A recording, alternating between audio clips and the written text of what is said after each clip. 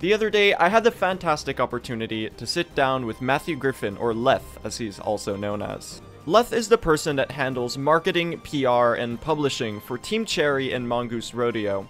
And over the course of a few hours, we chatted about all things Hollow Knight, Crowsworn, and, yes, Silksong. I don't know if I would call it news, but he was able to give us a lot of interesting insights on the Silksong delay, among some other things as well, which was really exciting, so thank you, Leth. I'm gonna let the interview speak for itself, but I've made some timestamps so that you can go to the sections that you find interesting. On that note, enjoy the interview, subscribe if you want to, and have a wonderful day. Thank you. I guess your career before Hollow Knight. But oh yeah, this is about the time just before I helped Eric put Stardew Valley out into the world. I talked with Ari on the phone. What was this, around 2015? It was 2016, January 2016. Mm-hmm. Just before Stardew Valley launched. So they knew you from that, or how did they? Well, I reached out to them because they had a trailer. They had the Ferocious Foes trailer go out and get a lot of eyes on it, and I think they were looking into publishing, or at least the response, got publisher interest for them. And so I reached out to them on behalf of the publisher I was working for and said, hey, if you guys are looking for a publisher, consider us, and you'll be working with me. And I'm about to launch this game, Stardew Valley, and then after that, we can talk.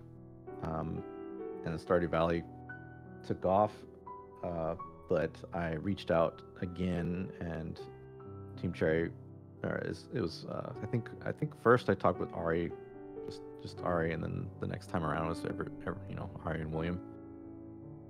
But they were kind of like, yeah, we're thinking we want to stay independent if possible, like maybe not go with a publisher. And so then I offered to just join the team as just sort of an agent that could join the team and handle those duties. And yeah, they thought it was a good idea too. So we joined forces in like the summer of 2016. Yeah, I'd say they made a pretty good judgment, I think. Thanks. Yeah, it's I agree. Of course. Yeah. Well, there's a lot of advantages to hiring some, like I said, they get to stay independent. They don't have to put a publisher name on top of their title. Yeah. And then they have a guy who's really active and just with the team, like a team member who just will handle all the things, all those like orbiting tasks or that are floating around game development. And they're over here like, man, I just want to work on the art, or I just want to code or add content, but we've got this thing we got to take care of. Let's say submitting builds or testing or localization or whatnot. And so you handled all of that like non-development side of things, right? Or a lot of it. Yeah, if it's not right, it's all development, but it's kind of like what we would kind of, when people think about development, they think about the creative side of the program, art, music, sound effects. So yeah, it's everything else. It's kind of, handling meetings, reading contracts, bringing new third-party, business opportunities to the team or whatnot. If let's say they want to port the game to mobile, I mean, it's not Team Cherry, but let's just say theoretically a company I'm working with is like, well, we want a mobile game, then I got to go find them a team to do it, negotiate with them, So in Hollow Knight sense, like, let's say the Switch port, that was like you getting in contact with them. Or say Fangamer, for example. Yeah. If you're collaborating with them with new merch and stuff like that. Well, when a game's kind of taken off, you have the luxury of having a lot of sort of businesses come to you. Yeah. And then it's just a matter of sort of feeling them out and having a call and seeing which you think is the right fit. And making that call. Yeah. So it's a little bit easier. Makes sense, yeah. So I guess now that kind of brings into the Hollow Knight proper, as a topic. So now people know a little bit of like what you do or what you did with Hollow Knight. I guess you kind of still do. There's a lot of things that with like Hollow Knight as its own game, Even like aside from whatever Team Cherry's working on now, like there's a lot of that stuff that needs maintaining that you still have a hand in, right? Oh yeah, and yeah, a lot of behind the scenes stuff. I'm kind of like surprised that there aren't more folks kind of taking the direction that I have with sort of becoming like a publishing agent. I try to call it, you know, like someone who will join a team instead of being a publishing company that bring, you know, you've got publishers out there, and it probably is more important now than it was during the Greenlight years to have a publisher again, or at least someone that can handle that kind of thing for you or has the contacts, etc. But I'm just surprised that there aren't more folks coming out of, say, like a publishing company, like, hey, handle publishing a couple titles for a company, and then just after they've learned all those skills and made those contacts, just move away from that and go rogue. Go like and do what I'm doing. Yeah, and when you say the Greenlight days, you mean like the Steam Greenlight system, correct? Yeah, right. Yeah, so Steam had sort of a way for indies to get onto Steam, which was like it was kind of like a mixture of Kickstarter, and just being on Steam or getting votes for people kind of pledging that they would buy the game or so you couldn't just put your game on Steam, is what he's saying basically. There was like can now. A process. Yeah, now you can, but like back then. But see, I felt like the Greenlight sort of situation encouraged indie developers to sort of get into the publishing side and marketing side. Like it kind of forced you to go out and get votes from people and show people your game, and that's a very important step in finding success as an indie team. And now, since you can, I think you just pay a fee and you get on, developers can skip that step again, and that it makes it so it's kind of like, well, now you need someone to help with, since you're not doing the sort of word of mouth advertising or marketing anymore, you need someone to help with that again. And now there's a lot of games on there, so you need it.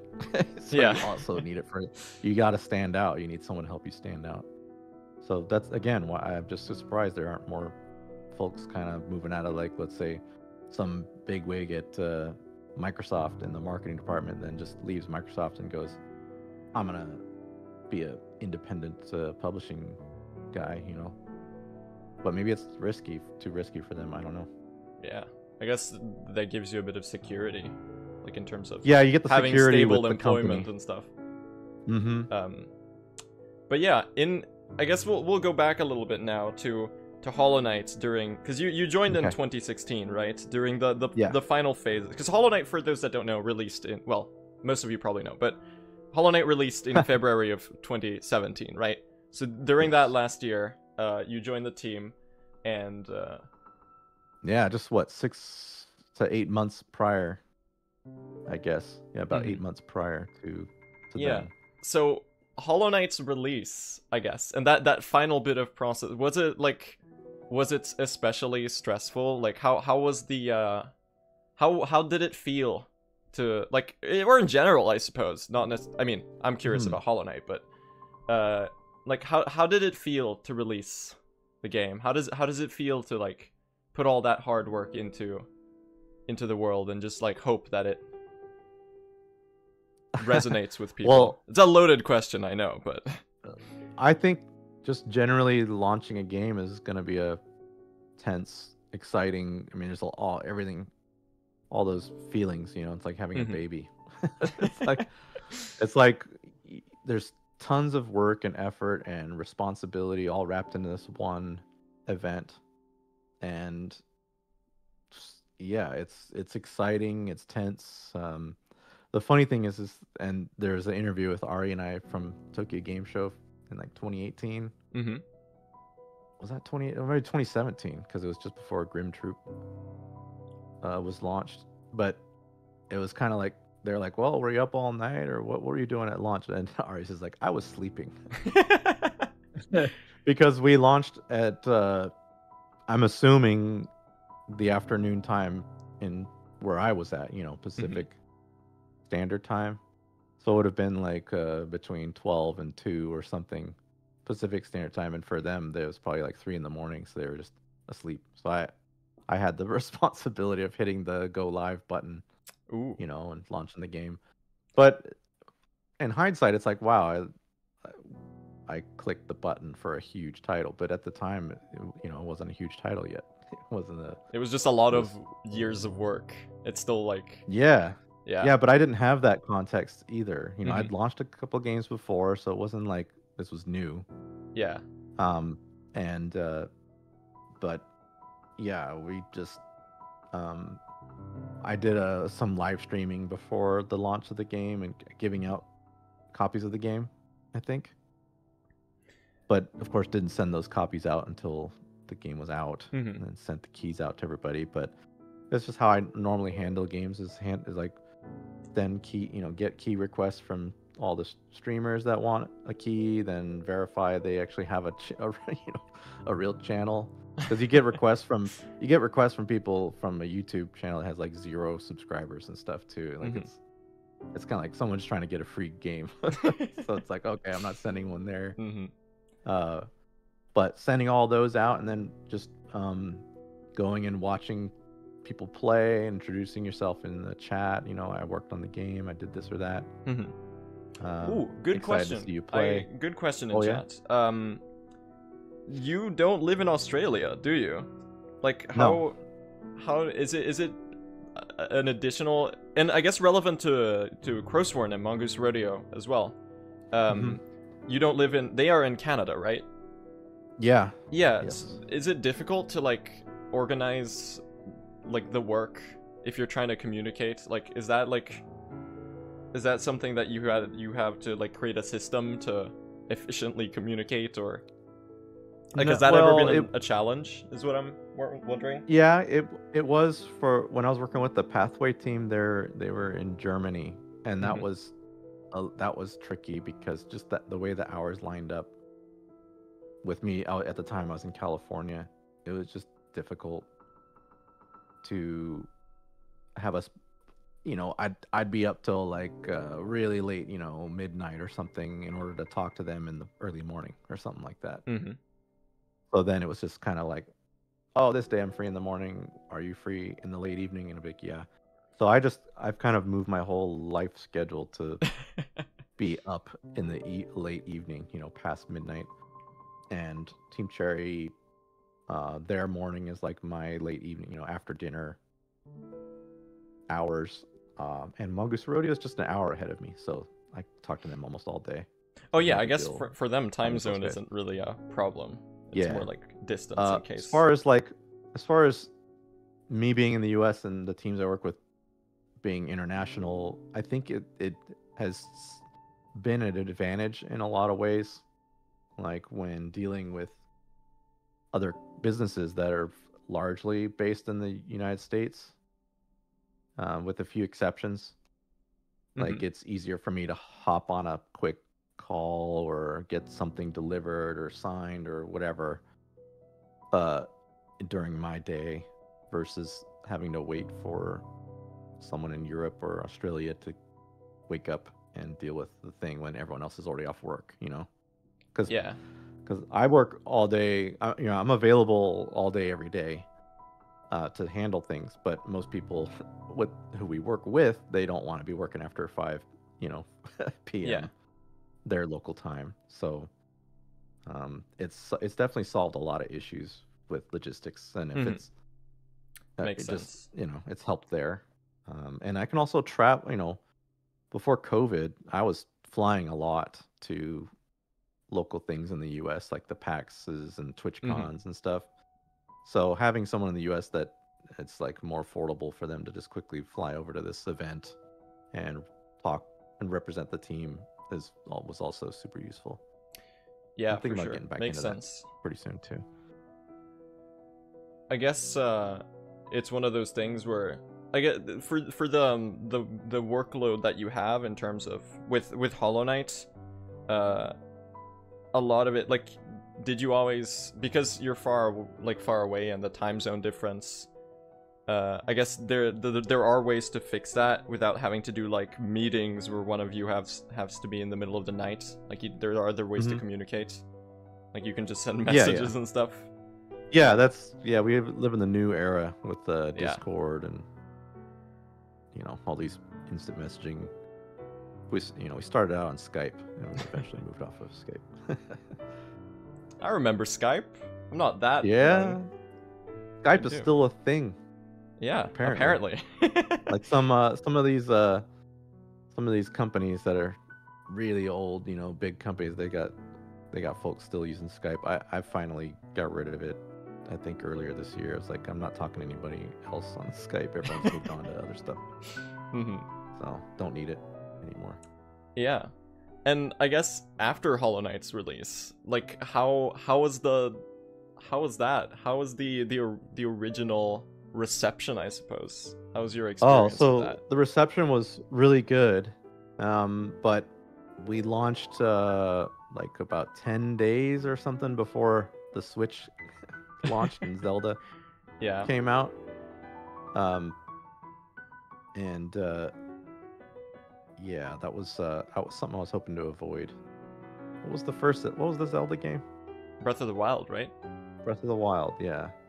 But a big part of my marketing strategy is streamers, and so of course I want to avoid a game that I think is going to eat up a week of streamers' time or more, Yeah, like for sure. So I did not want to launch I guess it was 14 days prior to Breath of the Wild, maybe around that. But fortunately, people came back to Hollow Knight after they got their Breath of the Wild fix, and the game picked up. I had a nice long tail in terms of sales, and then because of how well it was selling, leading into summer, we had an opportunity to be featured in the summer sale on Steam. So we took that, and I think that was pretty much the catalyst for everyone jumping in and just finding out about the game and talking about it. It was a huge boost for the game. And now here we are, 6 years later. Yeah. Oh my God. Here we are. Yeah. 6 years. Yeah, 6 years. Yeah. 6.5 almost. Because it was February, right? Yeah, about 6.5 years. So Hollow Knight before Hollow Knight, I hadn't really dealt with localizing, like getting the games translated. So that was my first sort of foray into that realm. And localization, that whole industry is just there's potholes everywhere. Yeah, like you can really step in it. So that was a big challenge. And we eventually gravitated towards fans who wanted to get into, fans of the game who reached out to us who wanted to get into sort of the localizing industry and wanted to work on the game. And we went sort of, it's almost indie the way we approached it, but we went that route more so than just like we started trying to go with the company and then had some mixed results. And so it was like, oh my God, this is going to be a headache. Let's just go with people who are fans of the game. Their heart's in the right place. They understand the source material, and they're going to do probably a better job up front with maybe some minor mistakes or take a little bit longer. Yeah. But it's one of those things that you need to have a lot of faith in, right? Because you can't really verify right. if you don't know the other language. Yeah, so before that summer sale, I was working hard to get 4 or 5 more languages in, I think, and we pulled it off the day before the summer sale began. We launched a bunch of new languages, German and Spanish and I think Korean maybe. And then you just kind of look at the forums and see what people's responses are to the quality of the translation, and it was pretty painless. As a speedrunner, the Chinese translation is great because it lets us save a bunch of time. Yeah, that's good job with that. Really interesting. Thank you. So that's I learned about that with watching speedrunners that you guys switch to Chinese because it's there's less characters and you can get through the dialogue quicker. Yeah, that's really funny. Also, I guess now that I've brought up that topic, that's one of the big questions that, I guess a wider topic that I wanted to kind of ask about in regards to Hollow Knight. Like, I guess in general, first of all, how active are you guys at Team Cherry behind the scenes in regards with keeping up with the community or stuff like that? And has that changed a lot over time? Yeah, I would say well, I think I'm probably the most active. Yeah, I'm pretty sure I'm the most active in terms of keeping up with folks are saying. Yeah. It's something I want to know, to kind of gauge what the fan sentiment is at any given time. And then, do we do anything about it or not? So it's kind of a question. Yeah, makes sense. But like a lot of the time, for a lot of years, like the blog posts and stuff, like you guys have featured fan art and stuff like that, which is really awesome. Oh yeah. So I don't know. Well, I know none of you have like an active, like, or that big of an active presence, because you prefer it to do it in like a more private way, which is entirely valid, right? But like, do you guys still like roam around and like see what's going on? Well, I know I do. I can only speak for myself. I check in with the communities probably daily, kind of just take a peek. Yeah. Almost daily. Unless I have like a lot of work going on, like with the Crowsworn update we had last week. I was out of the country and stuff. But yeah, you just kind of take a peek and look around, see what people are saying, and but when it comes to community management, I always encourage the teams I work with to be pretty hands off on all that.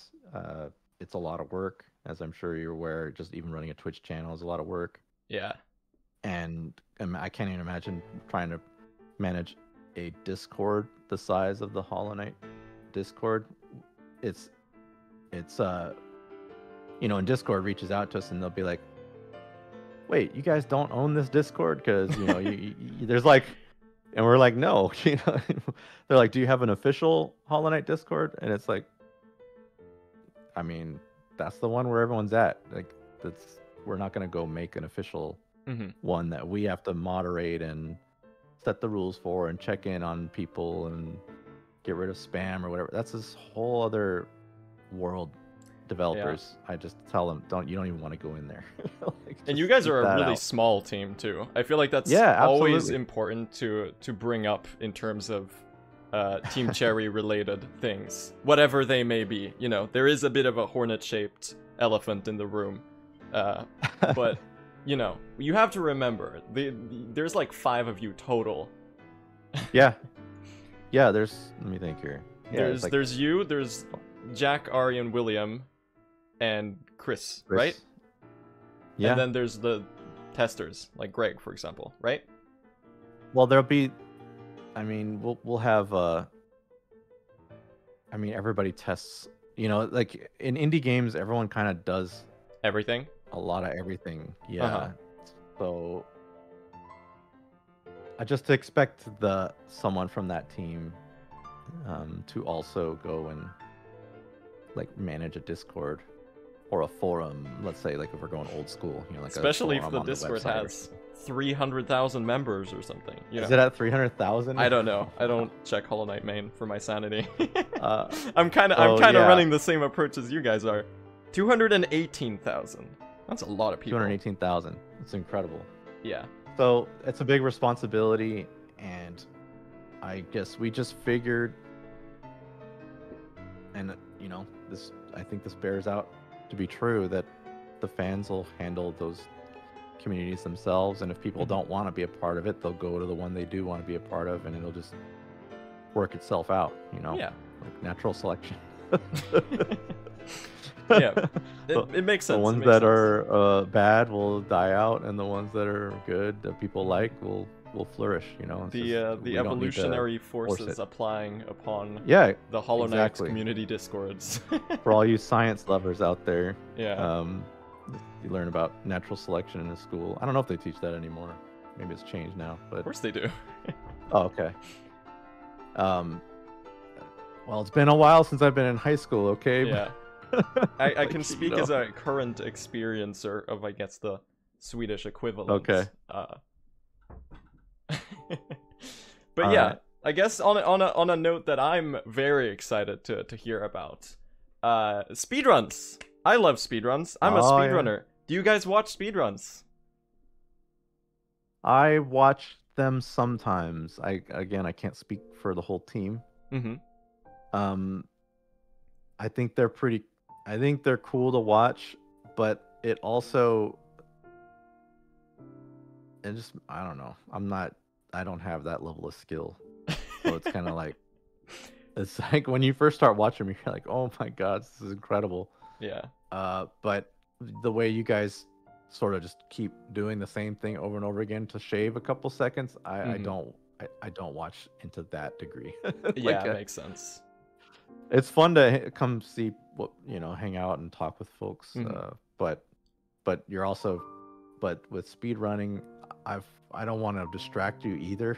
Like popping in the chat, being like, "Hey, what's up?" And then if you like were to mess up a move or something because I said something, I'd feel pretty terrible. So no, that would be your occasionally. Fault. That's what we call a skill issue. Yeah. Yeah, you gotta be able to. That's a skill issue. Yeah, if I throw because you entered chat, then it's my fault. Oh, throw. Yeah, throw or run. Like throw away the pace. You're learning a lot of lingo today. I have a few more language lessons lined up for later. And actually, I guess a funny thing to mention is that was the original idea for this stream when I reached out to you. A few months ago. The original idea was that March. I would interview Leth while teaching him how to speedrun Hollow Knight. So we might have to shelve that for a future time because it's a little much, to do at the same time. I chickened out. I was like, I don't want to try and. Are you kidding? That'd be embarrassing. Yeah. Yeah. Blue reached out wanting to do an interview with teaching me how to speedrun simultaneously. Yeah. Which I probably wouldn't even be able to talk. Yeah. I'd be so focused on. Yeah, I figured it was a bit Hold on, much. I'm trying to.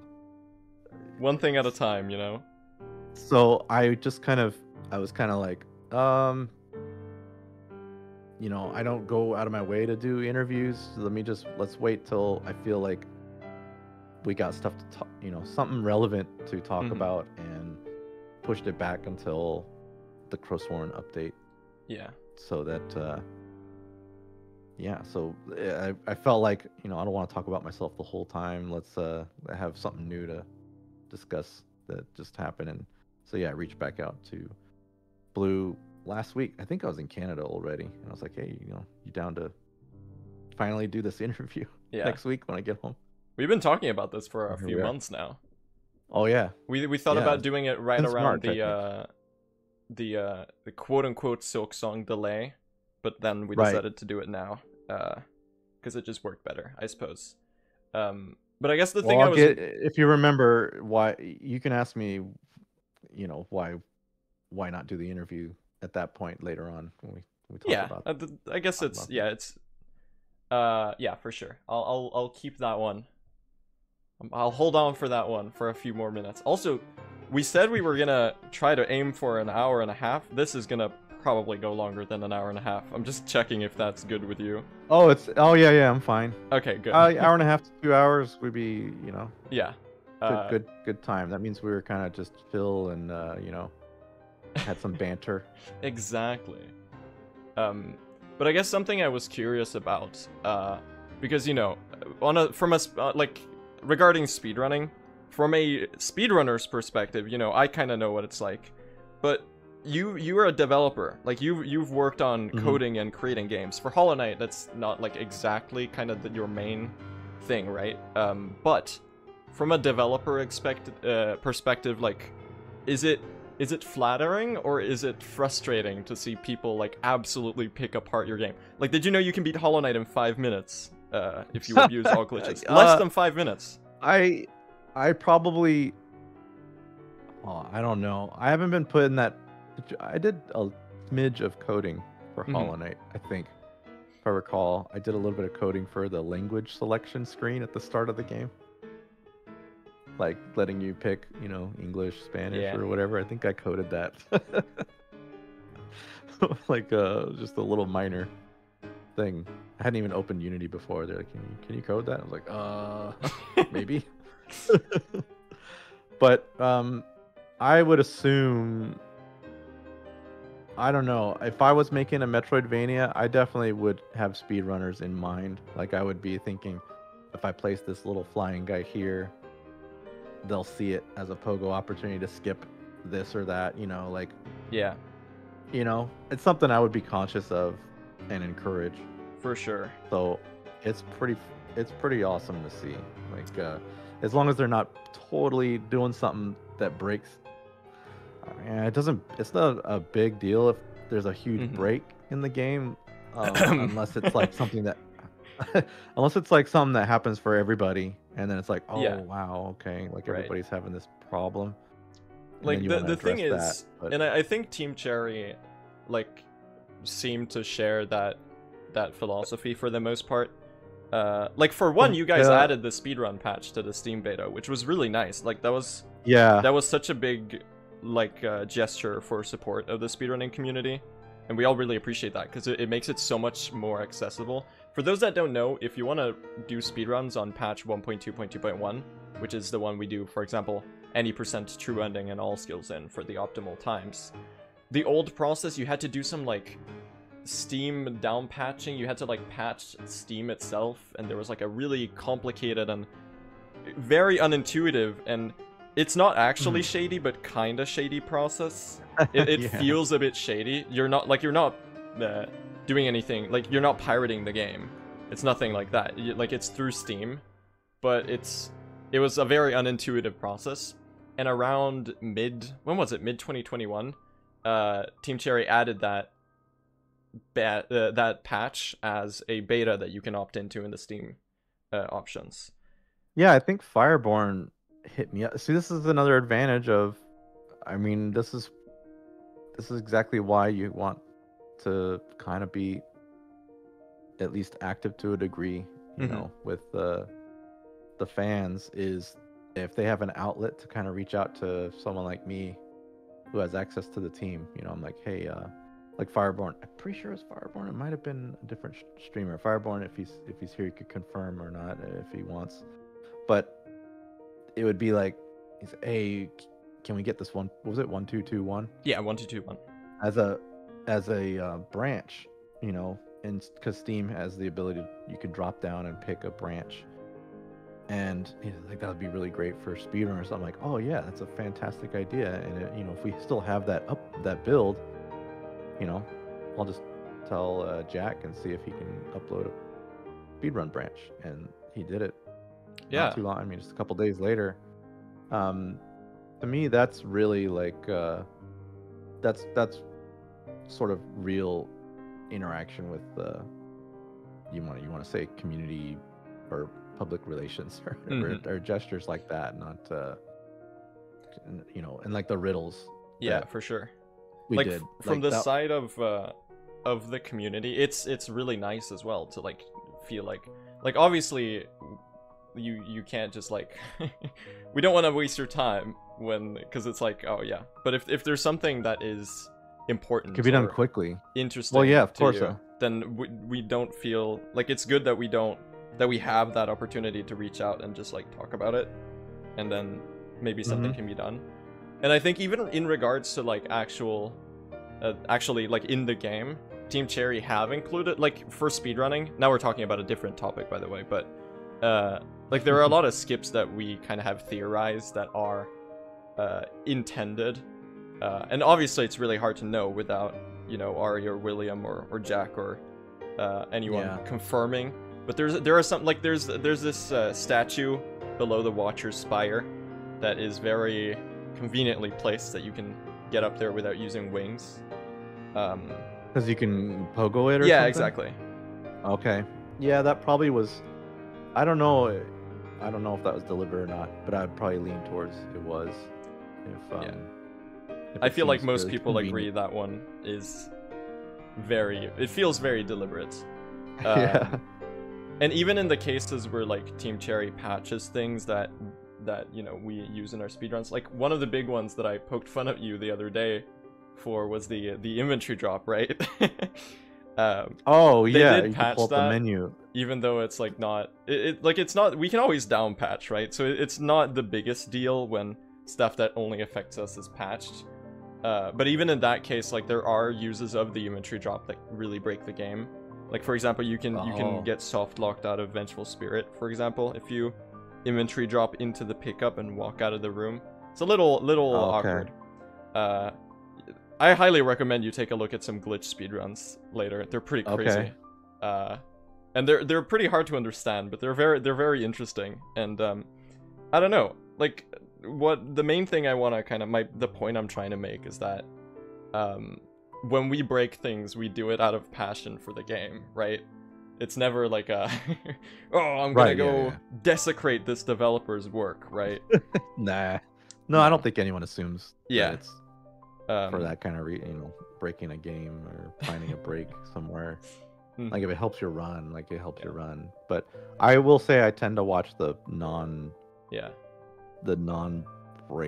I don't know what they're called. No major glitches is the rule. No major glitches. I definitely prefer to watch something that I could theoretically do and not have to. Yeah, that makes sense. I've never even run a glitched one personally either.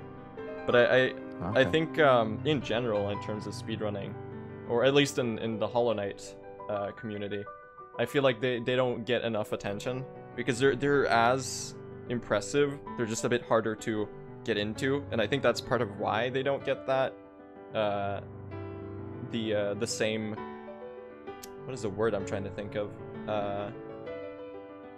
the same exposure, I suppose, because they're a bit harder to understand. Like if you watch someone break the game and beat it in less than 5 minutes, it's like, whoa, I have no idea what just happened. Yeah. So it's a bit harder to grasp, I suppose. They're a little bit less inviting to beginners in that regard. We still have almost 1,500 people watching. That's crazy. Hi everyone, that's a lot of people. Hope you're all having a good day. How's the weather over there? Over in wherever you are. Oh god, they're gonna all start saying. Yeah, hi everyone. Hi. Yeah. Okay, everyone's saying hi. That's good. That's good. See, the best part, Leth, I'll let you mess around with this if you want. The best part about having a big Twitch chat is when you tell the chat to do an emote and they all do it. It's very satisfying. So, chat, what's an emote? What do you want to do? That happened to me. That happened to me. I don't know how infamous this is, but there was kind of a Leth moment back in December. What was this, 2020? Was it 2020? Where I told everyone to go into the Nintendo Direct and say "Ascend with Gorb." Well, there you go. Ascend with Gorb chat. Everyone spam Ascend with Gorb. Hell yeah. I was like, let's go Ascend with Gorb, and I thought it was just gonna be fun, you know. And but it went pretty nuts, and I'm sure Nintendo was like, oh my god, you know, like in the Nintendo Direct, the Indie Direct in December. And it had the unfortunate side effect of a lot of people thinking there was some kind of announcement happening. Oh yeah, for sure. Everyone's in the Direct. There's always like the second that's something. I'll cover this a bit later. Actually, I'm gonna hold on. Well, to yeah, thought, but let me just the payoff, the happy ending to the story was that I kind of knew it was like a calculated move to a degree, because I knew that we had the Edge magazine coming that same month. So I figured at worst, people, if they assume that there's news coming and then there's no news, that they did get mad with they did get mad with me. But I knew that there was something coming at the end of that month, you know. They would forgive you. I hope they did. You know? I don't get emails saying I forgive you, Leth. I forgive you. That doesn't mean go email you. Don't email me that. I don't mean me forgiveness. I can say it on behalf of everyone. All right. I forgive you for making people say. I just thought it would be fun. I wasn't trying to. Yeah, but you know, that was probably the last time I was kind of like, okay, everyone's kind of on pins and needles here. So your shit posts are too powerful, and you kind of learned your lesson, right? Yeah. Exactly. Another thing that I was curious about regarding Hollow Knight is the voices, right? You voiced a few characters in Hollow Knight. Oh, yeah. Yeah. So, like, Nailsmith, you voiced. You voiced Markoth, Lem are a few. I don't actually remember a few, if there's any more. I did the noise for Cloth sleeping. Oh. Yeah, let me see if I can... It's like this.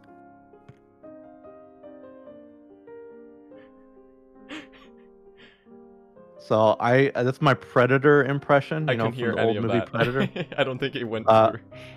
It didn't come through because I'm noise gated or something. But feel free to do like a Lem or Markoth impression if you want, if you remember the lines. Okay. Wow, I can't believe that noise doesn't go through. It's like that clicking, snoring sound that she does before you see her.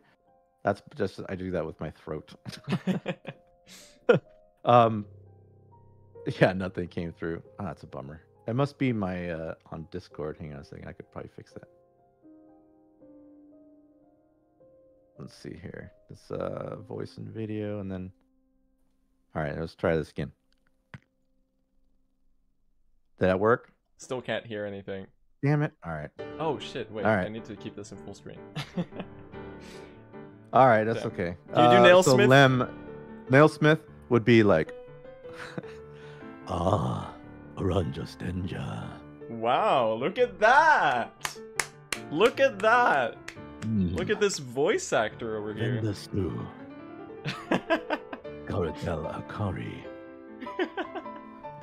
That's impressive that you can just do it on command. I can't believe no one's made you do this before. I think I did it once in an interview before, maybe. And then he did the thing. Chat, don't simp. Someone in chat just said, do a Knight impression. I think they're telling either you or me or both of us to shut up. Shut up. Yeah. yeah. I can do that. Yeah. And then Lem is kind of just my normal voice. I think I pitched it up slightly because my but what's two like the characters process? How did you decide what gibberish to say? Like what does Lem say? He says "Velmi Ardred." You know, that's just like me talking. Yeah, but how did you decide like the gibberish? Like what is that process? That's something I've always been curious about. Oh yeah, I kind of went off script a little bit. We had some words. Wait, off script? What did the script look like? Well, no, there wasn't a script, but we had kind of like a collection of words. That like Zote said and stuff. And I was kind of like, I'm just gonna go to this Dungeons and Dragons name generator website, and I looked up. I think I looked up human names or elvish names or something, and started reading names that it was generating. Well, there you go. There's something new we haven't heard before. That's really interesting, actually, because I've always been curious about that. Denja was probably some warrior name or something, you know. Yeah, like how. Because the strange thing about Hollow Knight and the voice acting is that everything is like they all say their little different thing, but it still feels really well connected, and I think that's impressive. Like how everything is like random, as you described it. Yeah, and it's still like in my head canon, it's like there's different dialects depending on the part of the world you're in or something, you know, to explain away my just going and saying random names. But they're just kind of, I think they're just like, okay, that sounds good, you know. Yeah. So there's no grand like plan for it. Lem eat 10 egg. So when people ask me to say Lem eat 10 egg. Yeah, that's like a big meme. That's some kind of meme. Yeah. Yeah. What else does Lem say? He says, yeah, I don't know. Oh, I don't know. I'm blanking on it now. Helma Delka. Yeah. I mean, it's just me talking. Like, the Markoth and Nailsmith, I kind of like did like a really deep voice, and Markoth was like a angry battle monk or something, you know, like he was like. Was that the same approach? I mean, Markoth. I just wanted him to sound cool because I thought the character looked cool. Yeah, you know? you succeeded. It does sound pretty cool. Boris-san Kien. Oh, look at that. That's cool. Velmi Ardred.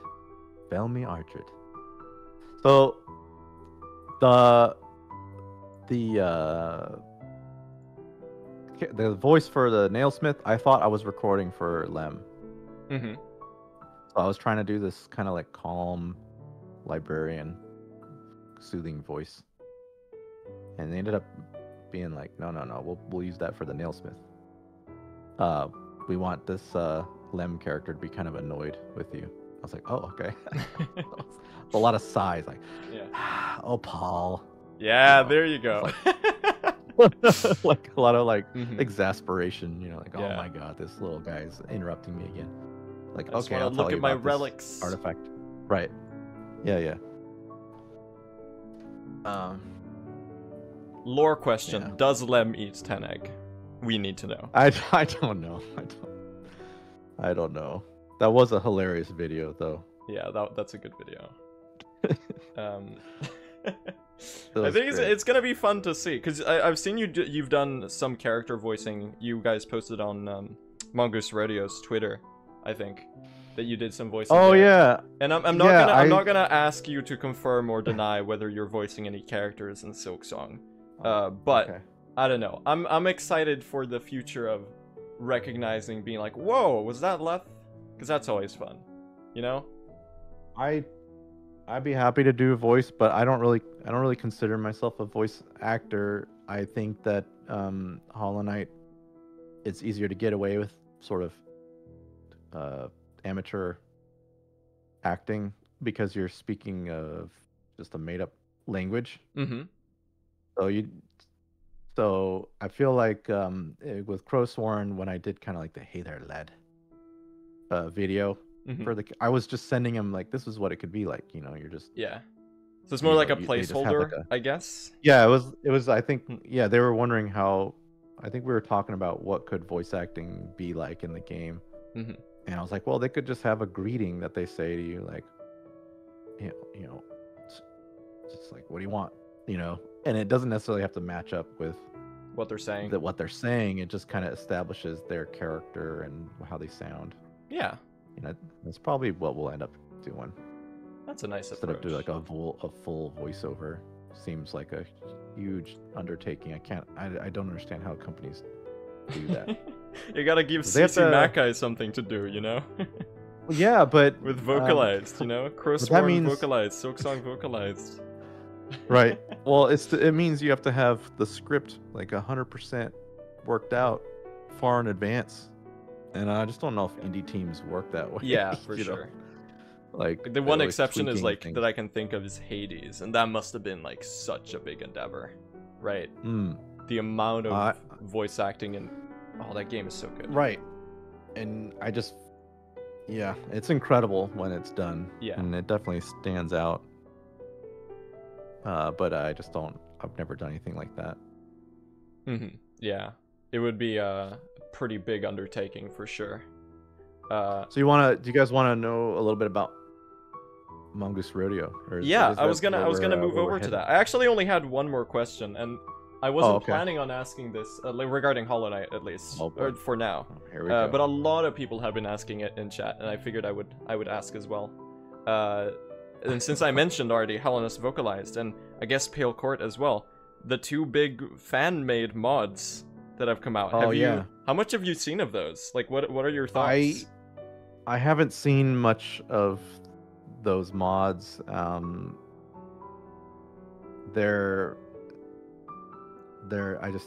haven't got around to watching them. You should. They're very, very cool. I very nearly, I almost did Lem's voice for the vocalized, but just ended up kind of backing out of it. And, yeah. Apologizing to CC, but like that's something I wanted to do, but I just ended up getting really busy with other things and couldn't make the time. That makes sense. You're a busy guy after all. You're working on so many things like at all times. Yeah. Yep. And you got real life stuff too. Everybody does, exactly. But always things come up. Breaking news. Team Cherry are real people. They're with real lives. And they deserve to have a break as well. Okay. Yeah, I said it. It's officially declared. You can all have a break. Go get some rest. Don't work yourselves to death. That's bad. Yeah. Yeah. So I guess I'm gonna do something really cool here that you probably weren't expecting, except I accidentally already spoiled it to chat by accidentally moving the... Boom! Background change! Oh, the knight's still there. Boom! Background change! We're talking Crowsworn, let's go! Hell yeah! I spent way too much time preparing trailer? This. What's that from? Oh yeah, the screenshot's from the trailer.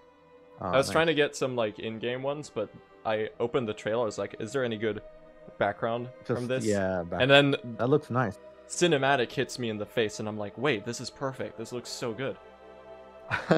It almost looks like it was framed to, yeah, for this Discord setup, because you got the sort of different colors on the top and bottom. And yeah, it looks great. I'm excited for Crowsworn. And on that note, let's talk about Crowsworn and Mongoose Rodeo and everything you've got going on over there. Well, so I can kind of lead the charge here. Go ahead. What was this? 2020, late 2020. Man, this was around the time of the Edge magazine and the out of context bugaboo that won't go away of me saying, "Oh, the game's basically." You could say the game is basically finished, but blah, blah, blah, blah. That's out of context. People thought I was talking about Silksong when I wasn't. I tend to still keep an eye out for new games to work on. And one of those ways I'll do that is checking the Screenshot Saturday hashtag. And I might be misremembering this, but I'm pretty sure I found Crowsworn through that hashtag.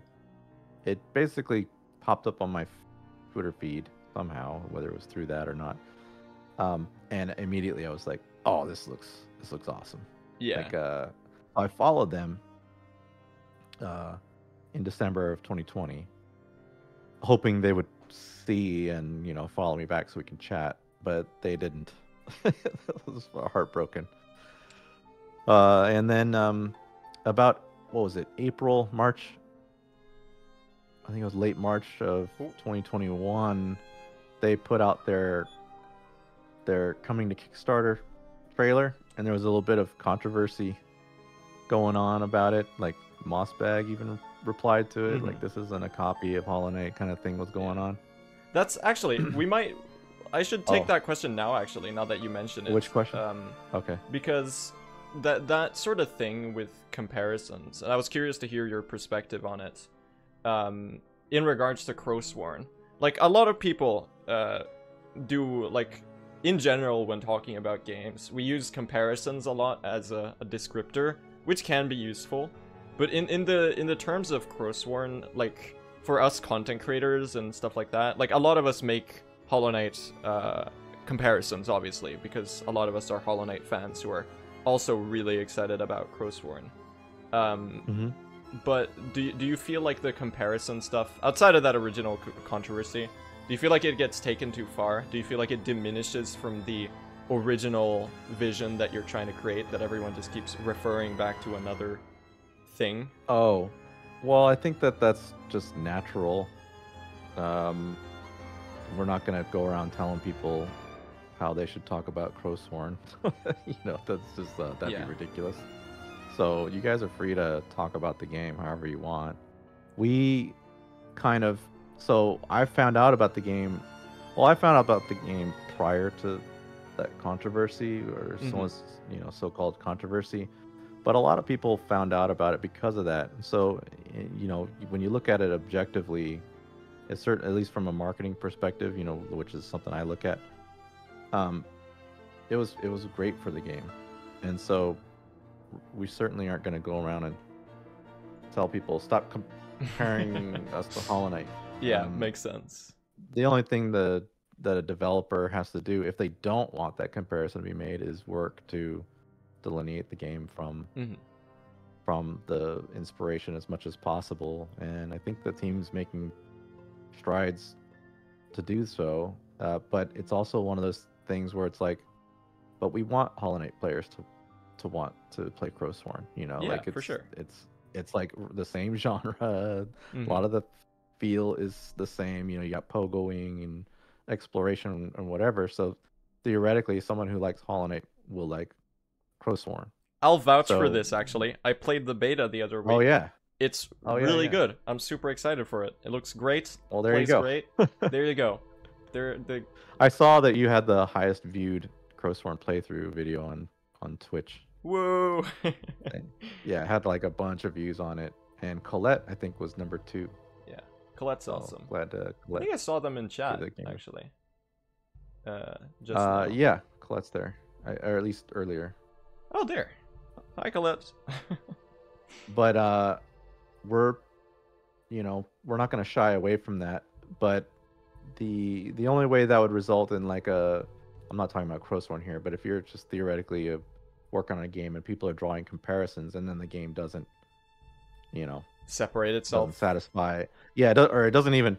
Well, even you could take that approach, but I feel like if the game is just a lot like Hollow Knight, but has some differences and it's a new world and new enemies, bosses, and whatever, people will be happy with that. But if it's like a game that doesn't quite cut it, let's say, then people will be like, "Oh, you kind of bamboozled me into buying this game." Yeah, it makes sense. Crowsworn's not going to have that problem, so we're not worried about that. Yeah, I mean, on top of that, I feel like the original like response of calling it a ripoff. It's like not. Oh, chat. Hold on. We're not gonna comment on that. But okay. That's pretty funny though. But yeah. Yeah, we're not talking about anything in particular here, to be clear.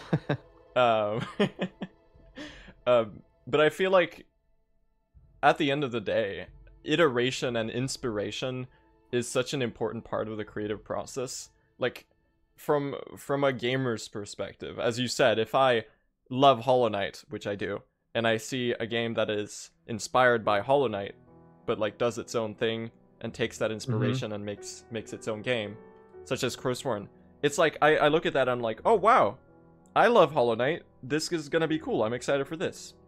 Yeah. And I think Yep. in fandom culture, there tends to be a small subset of people that kind of end up, I don't know, they get really defensive about their things, and it results in stuff like they got their team. And They got their that. team, and they're rooting for their team. Exactly. That's okay. I mean, that's. But it's not a competition, is what I'm saying. Which I'm sure you agree with. Like, for context, even Team Cherry backed Mongoose Rodeo's Kickstarter for Crowsworn. I'm pretty sure. That's true. Yep. They got the. I think they got the access to the demo too. Probably play the demo. Look at that. They commented on it. They backed it and commented on it. There's when I first joined the team, I mentioned Crowsworn that I was thinking about joining Mongoose Rodeo in the same capacity, and they were like, "Oh yeah, the game looks awesome. When's the Kickstarter?" I was like, "Okay, that answers that question."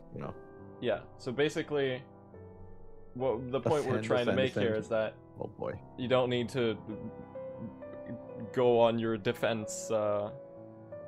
Well, don't harass anyone in general, but there's no need to like defend Team Cherry's honor against the pesky Crowsworn.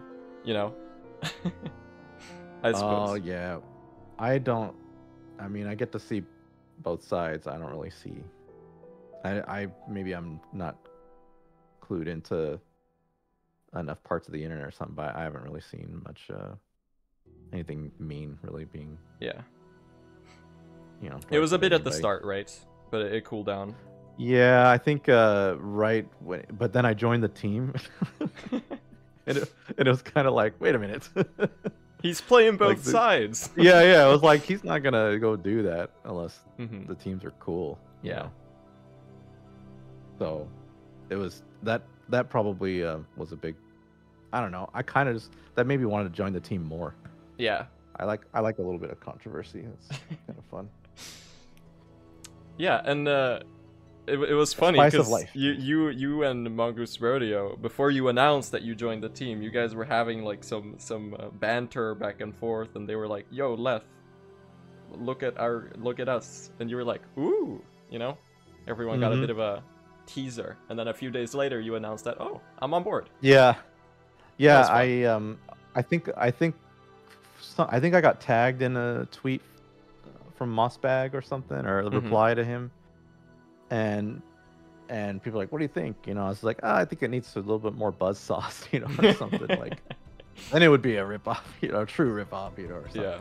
But just, but I said that before I even started chatting with Mongoose Rodeo, and they when they followed me back, I was pretty excited to just chat with them, and I figured they were gonna get some publisher eyes around that time, and it sounds like they were, and I was like, well, let's chat before you go make a decision like that and see if maybe you guys would like think we're a better fit for what you want. We'll see. I mean, there are indie teams that want publishers too.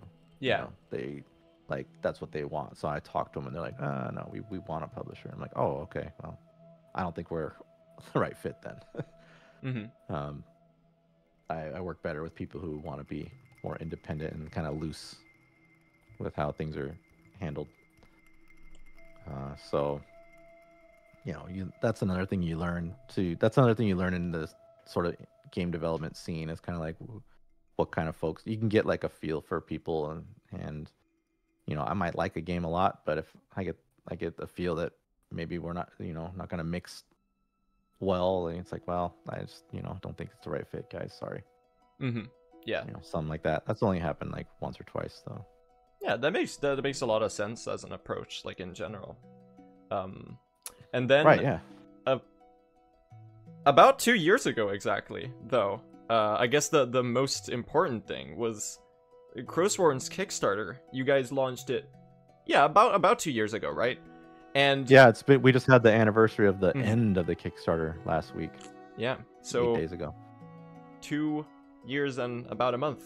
And yeah, it's been 2 years. It's been a while. I know. I Time can't believe flies. it's been 2 years already. Yeah, and well, I think to say that the Kickstarter for Crowsworn was a success is probably the biggest understatement I could make, because it was a very, very big success. And I'm wondering, in general, has that... I don't hear you anymore. Did my internet drop? Boop. Can you hear me? Hello? Hold on. Uh-oh. Can you... Wait, is stream still live? Is it me or is it Leth? The stream is Wait, can you hear me? live, and I can hear you on the stream, like with a delay, but I don't hear you through Discord. That's really strange. Like, Now? Hello? Hello? Hello? oh boy. Try... No, I don't hear you.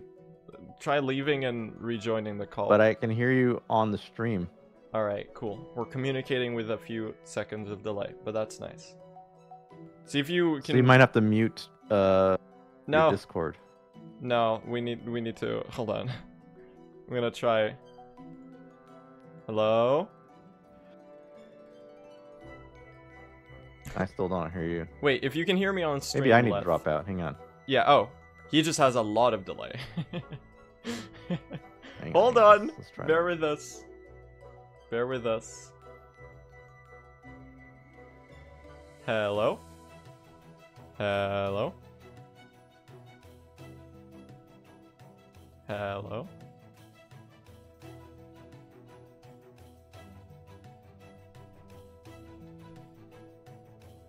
Where do I do the Lego Yoda death scream? Hold on. Hold on. Here? Soundboard.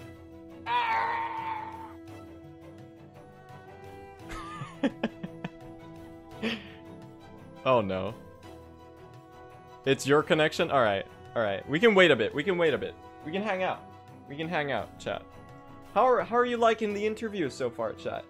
How are you enjoying your time today? There's a lot of new faces in chat today. A lot of people have been finding their ways here from all the different corners of indie games and the Hollow Knight community. Welcome. I guess I should introduce myself. We introduced Leth. If you don't know me, I'm Blue. I'm a Hollow Knight speedrunner and general content creator. I make videos on YouTube about the game. I'm mainly a 112% all Pantheon bosses runner. But I don't know. I'm a big Hollow Knight fan.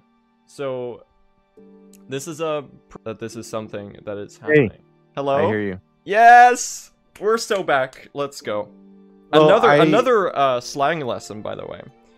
Something us Zoomers say now is that when something is going badly, we say it's so over, or we say it's Jover, which is a portmanteau of Joe Biden and over, because there's a picture of Joe Biden where he looks sad that people post, and they say it's Jover. And when things are looking good again, we say we're so back. We're so back. We're so back right now. Oh my gosh. Yeah, you kids. Lingo. Yeah. For context, when they did the Crowsworn Kickstarter anniversary stream, Mongoose Rodeo, they were trying to figure out. I was having so much fun watching that because they were all trying to figure out like young people slang because we're all old. And I was having... I've made a promise to myself to teach Leth some Gen Z language. Yeah, we were hanging out before going live here, getting a few little pointers about the Zoom slang, yeah. Not to tease anything, but I'm gonna teach you a slang that is so... It's gonna be so useful in your professional life. That I don't know, you might just have to start using it right away. But we'll get to that later. You know, the Zoomer slang is very powerful. It has a lot. Kadea says "hey" with Riz. I don't know what that means. Yeah, Riz is like someone who is what is it? Charming, I guess. Someone who is someone who has charisma. It's charisma. That's what Riz is. All right. That's where the word comes from, actually. That's the origin. Charisma. Okay. So people just say Riz. Boy. My favorite stat. Exactly. Yeah. It's good warlock stat. Or is it warlock? I don't know. Sorcerer and paladin. Nah, I haven't. Anyway. Yeah. Okay, so where were we? The Kickstarter? Yeah, so we were talking about the Kickstarter before your internet dropped out. Welcome back, by the way. Yeah, I went and connected. It wasn't letting me reconnect, so I went and connected to like another server's voice, and then exited that, and then came back. I don't know. It fixed it. That's good. We're so back. Exactly. See, chat's using it correctly. We're so back. We are so back. But yeah, we were talking about the Crowsworn Kickstarter about 2 years ago, right? Yeah. And I was just saying that, well, the Crowsworn Kickstarter, to say that it was a big success, it has to be the biggest understatement, because it was a massive success. And the main question I have, I guess, regarding that is, how were you expecting anything close to that, and how did that change your approach to, well, everything in general? Because that's a pretty big opportunity, but also like a responsibility, right? When you're crowdfunding a Kickstarter. Yeah, I think we were hopeful and we knew it could be big if we did it right.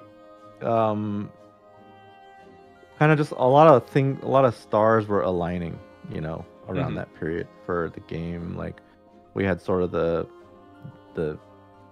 blow up of the coming to Kickstarter video. I joined the team. It kind of brought a lot of eyes and attention to it, and it made a lot of sense to launch the Kickstarter at that point. But none of us had done a Kickstarter before,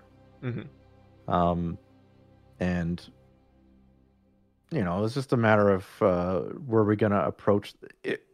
I think the bigger question marks were, are we gonna do this whole Kickstarter thing right? Like what's the formula, or how do you approach this? Because that was a part of Hollow Knight's development that you weren't there for, right? Because you joined. I wasn't there for a lot later. No, but I've backed projects before, so I kind of had a sense of how they're usually run, and pretty much through backing, it's kind of like you understand stretch goals and all those things. Like we understood how they are typically operated, but we tried to kind of buck trends with our approach in terms of working with marketing agencies or paying for ads or whatever. We just went ground game fully, kind of like how I just would launch a game anyhow through Twitter and YouTube and whatnot. And we ended up getting a ton of new. This was like, I think for Crowsworn, we had like half and half, people who had already backed something on Kickstarter before and people who never backed anything on Kickstarter before. That's impressive. Which I think is way out of the norm for and games aren't really done as much on Kickstarter now anymore. Anyhow, it's mostly board games. It seems like in the gaming sense, board games can get big and video games can do pretty well, but depending on the scope of your game, it might not be enough. Like something I've seen a lot is board games based on games, right? Yeah, there's that too, and that goes back to our whole like they go with the easy, the sure thing. It's kind of a makes sense, low risk idea. But yeah, I got I backed the Witcher board game. Finally got it. And it's just this giant box full of stuff. Even a lot of indies. Like I think Terraria's doing a board game. I want to say Dead Cells Stardew's doing a board game. Binding of Isaac, a bunch of people, right? Well, Stardew didn't do a Kickstarter. I was a part of the board game too for Stardew Valley. And I brought the designer to Eric, and they kind of worked together on developing the game, and I did a lot of early testing with it. And they kind of just made that happen outside of a crowdfunding campaign. But yeah, that game's done really well too. So yeah, it make these board games based off video games they're a hit. I get it. Yeah. But it does seem like Kickstarter is more board game friendly right now than video games. Maybe that's just because people were burned on video games in the past. Like they backed a game and it didn't come out or something. I mean, even in terms of, I feel like the last few years though, getting better. Yeah, like in terms of Metroidvanias, we've been eating good with Kickstarter. There have been a lot of games that I guess some of that could be attributed to Hollow Knight as well, right? The big success that Hollow Knight was, that a lot of people they hear that story or other games that have been backed on Kickstarter, and now they're a little bit more attentive in the early stages, right? That, oh, this game looks cool, this could be something that is interesting. Like there was Haiku the Robot. There are so many, I can't even name all of them, but there's a lot of really Zapling, Haiku, Lone Fungus, a lot of Kickstarter that turned into... And Crowsworn. And Crowsworn, that too, yeah. Yep.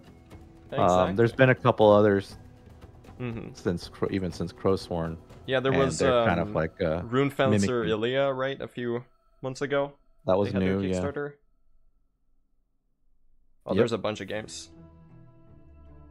It'd be nice to see more games on Kickstarter again, but Mm-hmm. I don't know, for whatever reason. I kind of wish that Greenlight would. I mean, I don't want to go off on a tangent too much, but like, I kind of wish Greenlight would come back in almost a Kickstarter sense for Steam, where you can like set up a page and crowdfund a project on Steam, and then eventually launch it on Steam. Like something that exists alongside the just regular upload process, you mean? Yeah, So that it's still like accessible to people to just put a game out. Right. Yep. I feel like that'd be great for teams. It would get you to focus on marketing and pushing your game, getting some funding instead of doing early access. But maybe maybe early access is the solution to that. But I don't, I don't really agree. But that's a whole other, big topic. So we basically, the Kickstarter was a smash. It overperformed, clearly. You had to make a long staircase for those stretch goals. Yeah, exactly. Yeah, that's a huge staircase for the little guy to walk down, and we started struggling to come up with things that made sense, to add as stretch goals. I mean, kind of like all the things we were hoping for got hit pretty quickly, and then we were like, voice acting would be nice. Let's do one for that, and then we'll do the first DLC. We'll promise a post-launch DLC, and then I think the final one was the animated sequences, cutscenes, and that was kind of a wish list. Like, oh, wouldn't that be great? But yeah, probably not gonna get it. But then we hit it. The second to last day, I think. And then the last day we hit $1 million US, which was 1,000% the amount that you were aiming for originally. Isn't like that's crazy? And I'm wondering, that's pretty wild. In terms of like, do you feel the weight? I know you've mentioned this a little bit in the backer updates, but like, is that a weight that you feel like you need to live up to something now, like to a bigger degree than?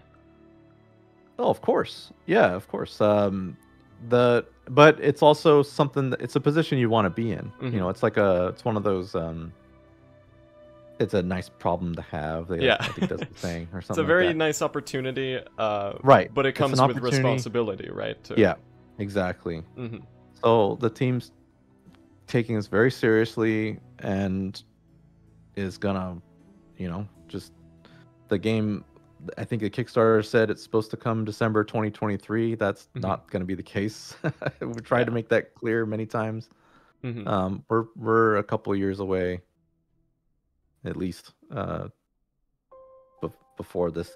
With the size and success of the Kickstarter, we want to really do something special. Yeah. So that's the focus, and it's coming along. It's just going to take longer, just because we've kind of scoped some things up. So, I mean, I think that's only natural. Yeah. With the Metroidvania, I guess it's kind of easy to tack on new areas. Just keep adding things, Yeah.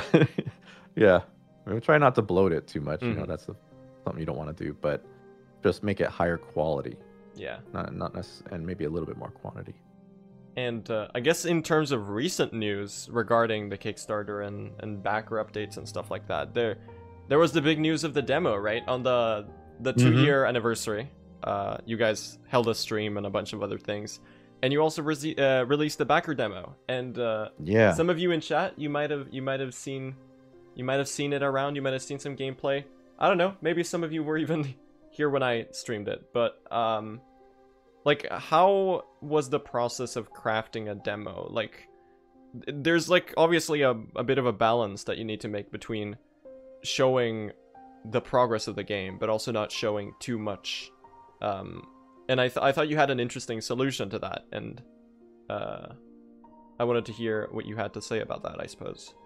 Well, so I'm a part of the team, and that when it comes to marketing and all of that, that's kind of my forte. But development of the demo was something that's kind of on the two Alexes for the most part, and Derek, and kind of getting music for the trailer. And so like a lot of the elements of the demo are something that you're just gonna prioritize anyhow with development, like the feel of moving the character around and being able to find your scythe. So you got to be able to punch first. This like stuff that was already going to be in the game anyway. You just kind of like move it forward in the priority list so that you'll have it ready for when you want to make a demo. But the demo, we were worried about.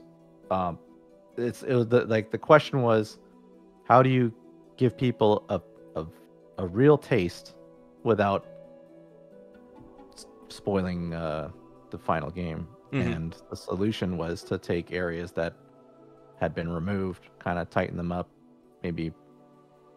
And this isn't something I had to do. Obviously, I'm not developing the game in this way, or my role doesn't allow me to, partake in this sense. But it's like, yeah, it provided us with kind of a unique opportunity to fulfill our backers, the beta build backers, fulfill our obligation to them, and also, of course, from my perspective, we had opportunity for another stronger marketing beat than just another trailer, quote unquote, at the anniversary. And it's something that we can use, when we're potentially talking with other store partners or whatnot. It's like, here's a demo for you to play and get a sense for the game.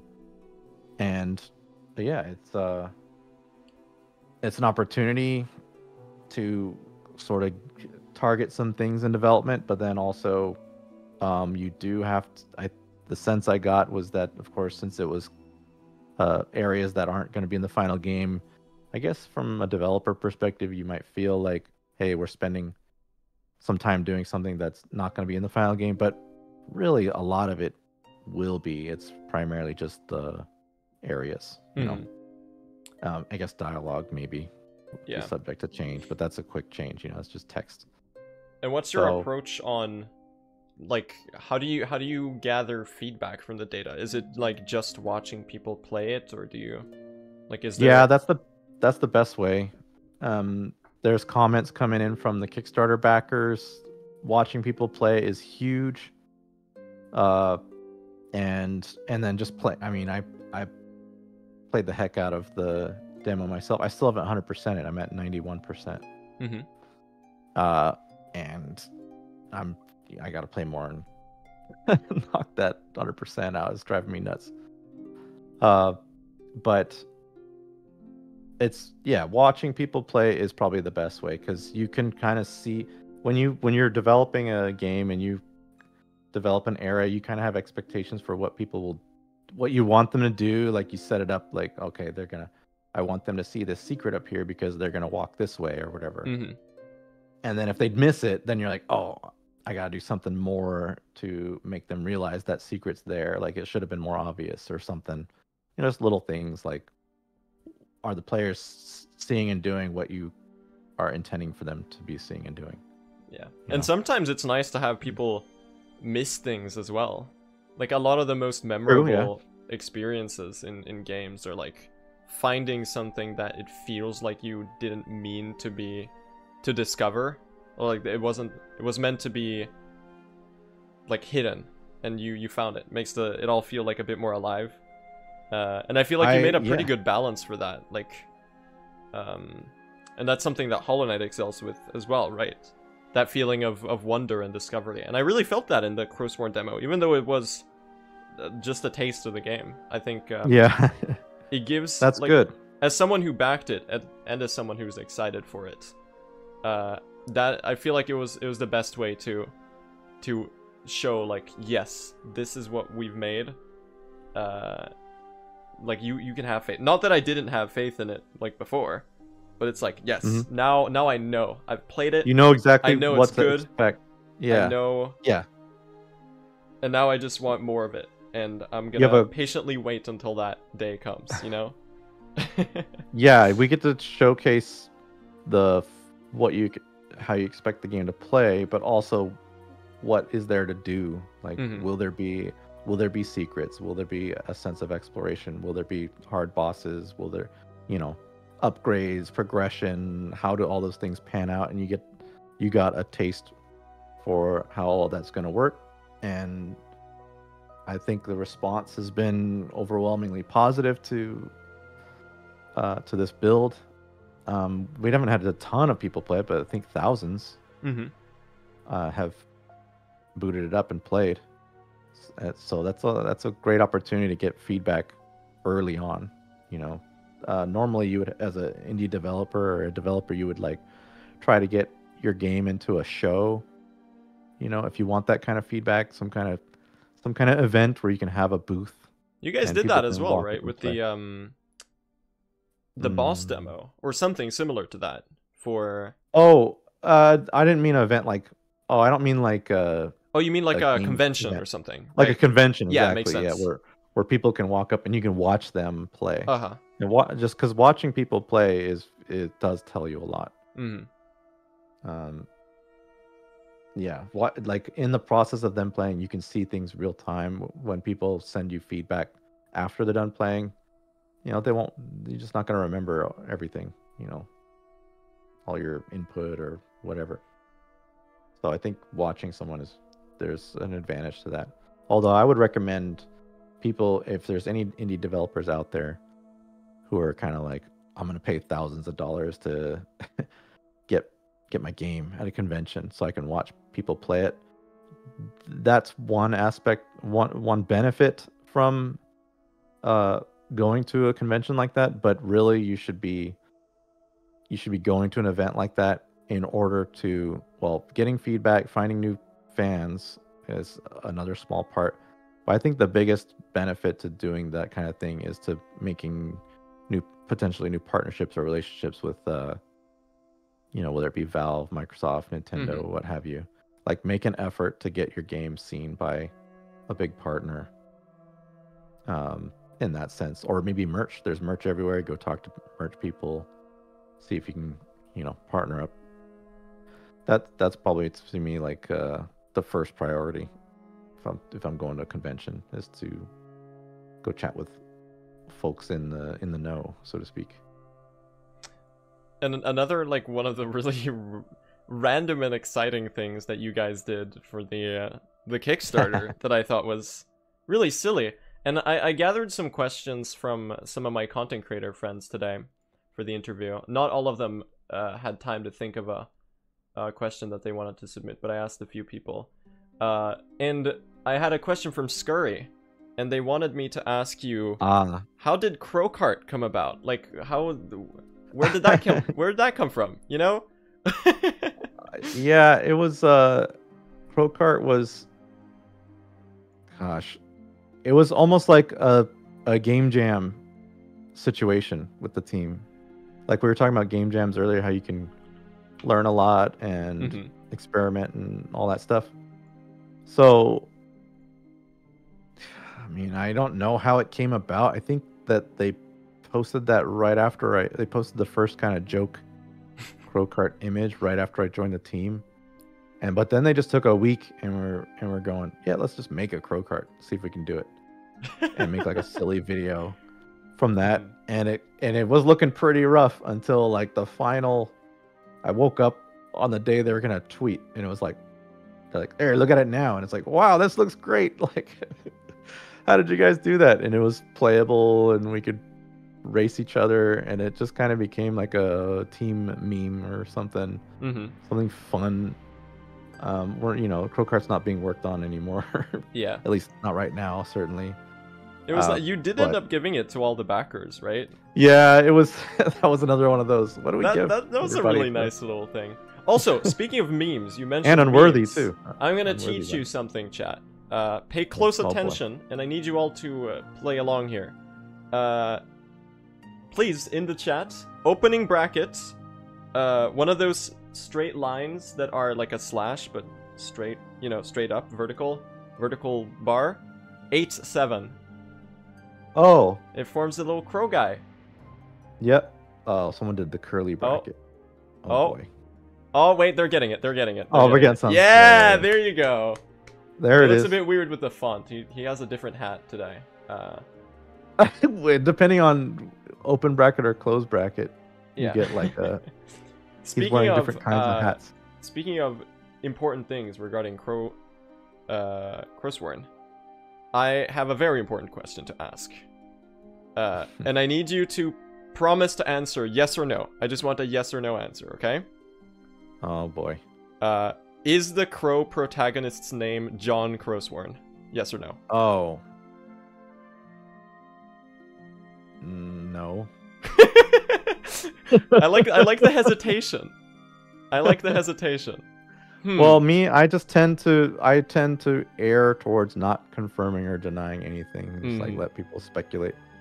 But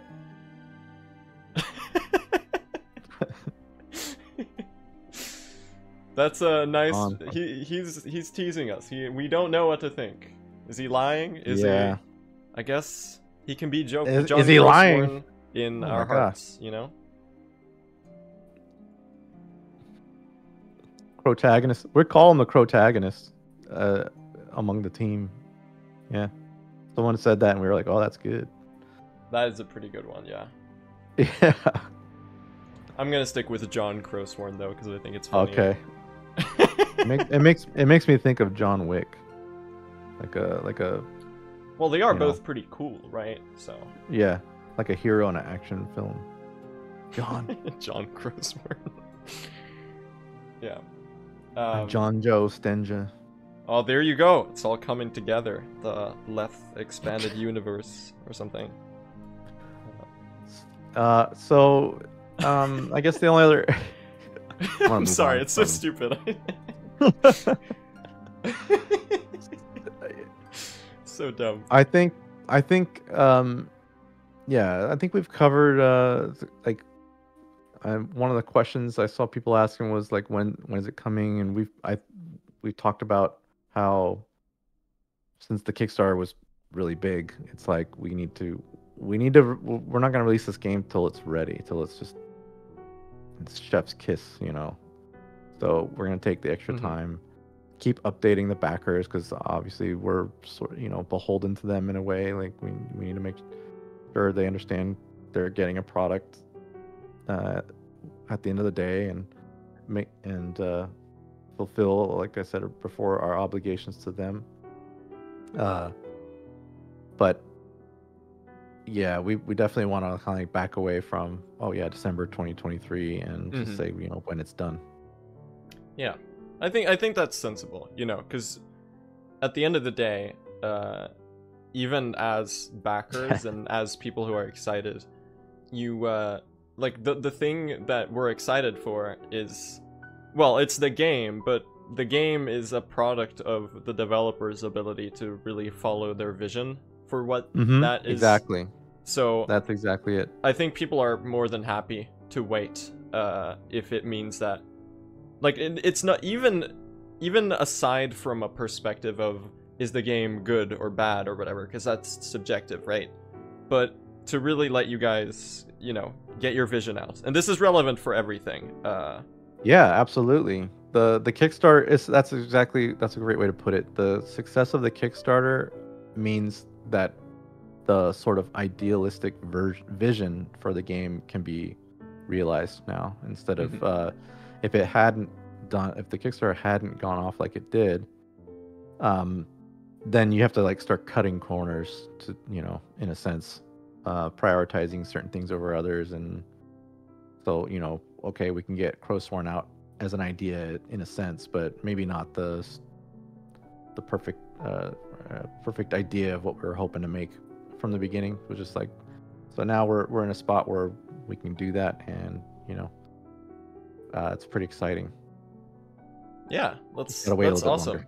Like the game's looking really good now, and I don't know, we're all excited to see where it ends up going, I suppose. Thank you. Whenever it does release, yeah, you guys can check out wishlist Crowsworn, everyone. I don't know if I made chat commands. Did I make chat commands? I might have forgotten. We might have been distracted by talking right before the I'm gonna interview. Try it. There's no link. There's no link. Wait, hold on. I'll grab it. This'll ruin the. Wait, no, I can't do it here. This is gonna leak our DMs, or my DMs with like everyone, because I have like a weird crop on. Oh yeah, don't do that. I can type. You can go to crowsworn.com and there's a thing that says wish list on Steam if you want to go. Wait, hold on. I can just go on my phone. Oh, someone's got you. Look at that. Oh, there you go. Crowsworn, wishlist Crowsworn. It's cool. It's like imagine here again with the comparisons. That's okay. Hollow Knight meets Bloodborne meets Devil May Cry was the... Yeah, I suppose. I mean, you know better than I do. I have not played Devil May Cry, but I definitely feel. Well, I haven't played Devil May Cry either, but I think I understand like the sort of chaining cool moves together and that kind of like Bayonetta sort of combat sense. Already wishlisted. Thank you so much, everybody. The cool gothic Hollow Knight thing, which is good and looks awesome and sounds awesome. That's one of my biggest praise so far with the Crowsworn demo, is the sound design. Like everything just sounds so so beefy. You know, the impacts really get sold on that. So whoever did the audio design, you can send them a Blue SR seal of approval from me. Nice. A stain of approval, would you say? Yeah. No, I never mind. I'm teasing. It's an inside joke with the team, so that when they hear that, they're gonna chuckle. Basically, that was a big part of getting, like, basically Diablo 4 came out, and the team was kind of like, "Wow, this sounds so good." You know how it plays. That's another topic, but it sounds great. And it was kind of like, how do we make our game sound like this? So there was like a huge overhaul to the audio sort of system and whatnot to Crowsworn prior to getting the demo together. And so, that's what you're hearing. It's a ton of work went into overhauling and perfecting the audio, and there's a lot to it. Like when you have 6 different sound effects going on, which one is the most important one that you hear? You push that one forward, you push the others back, because otherwise it gets really cluttered. Like you'll get it'll just be mush, and they did a ton of work. It's not something I've really dived into in coding, but I can see why it would be important in a game like Crowsworn, where there's just a lot going on. There's music happening when you get in a fight. Then like a part of the track will come forward, like the drums or something. You have that plus the sounds of the enemies, sounds of your heal getting recharged. There's just a lot, and you have to kind of create this AI that decides which one should be prioritized over the others. There's just a lot to it, and then how quickly and how, it's almost like mixing music. I mean, it's a lot like it. Yeah, for sure. And it's really important to be, like, for the gameplay to be supported by the audio as well. That, like, you can hear the important things, as you mentioned. Yeah, that's exactly right. And I got, another good question regarding Crowsworn. We're not quite done here. There's a few more questions that we got from the viewers. Okay. A big one is console releases. And I was wondering if you had... I haven't, like, looked into this at all, so I'm wondering if you have any insight to give on whether it will be on what consoles at launch or anything like that. If there's anything that you can say about that at this point in development. Oh, well, I think the Kickstarter essentially confirmed that we plan to put Crowsworn on all platforms. We just don't know what platforms will be available by the time we launch. Makes so it was sense. kind of like, it was like, we want to release it on PC, Steam, Mac, Linux support, and then Nintendo and Sony, Microsoft will have to look at what's going on in that. Sometimes new consoles come out, and we haven't confirmed yet if we're launching everything all at the same day yet either.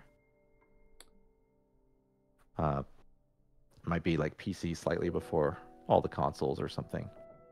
Yeah. Once again, we do have to remember that You guys are a pretty small team. Like, we're talking indie team here. Small team.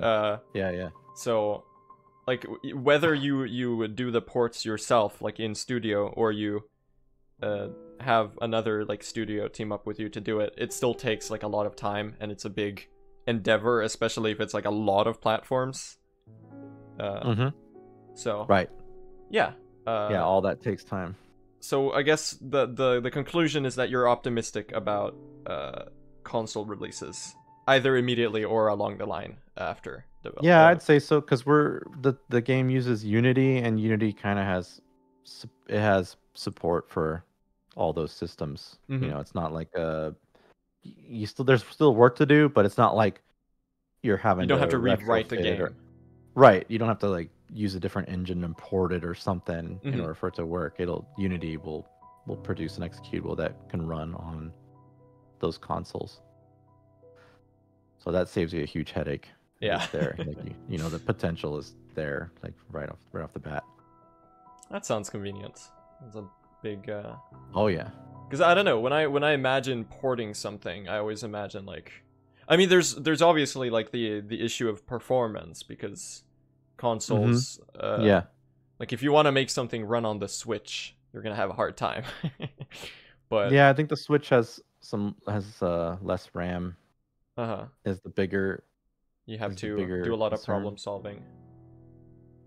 Yeah. For that. But you know, we're confident we'll be able to. I mean, optimizing a game to run on Switch means you're optimizing it for everywhere. Else too. Yeah. Yeah, I guess generally. When I guess my frame of reference here is Hollow Knight once again. When Hollow Knight released on the Switch along with the Lifeblood update, the game started running like a lot better. The Lifeblood update was like super big for performance for Hollow Knight. Yeah, I think that's what it essentially was with the. Well, they added Hive Knight and a few. Right. Things, yeah. But yeah, it was mainly like cleaning up some things. That's when Jack Vine joined the team, right? Yeah. Yep. And we got it optimized for the optimizations that we were doing for Switch. We sort of passed on to the PC release through Lifeblood. Yeah. That sounded kind of weird to say. Like, if you don't know what we're talking about. The Lifeblood of development. Yeah, like talking about Lifeblood. We're talking about the Lifeblood updates, patch 1.3 in Hollow Knight.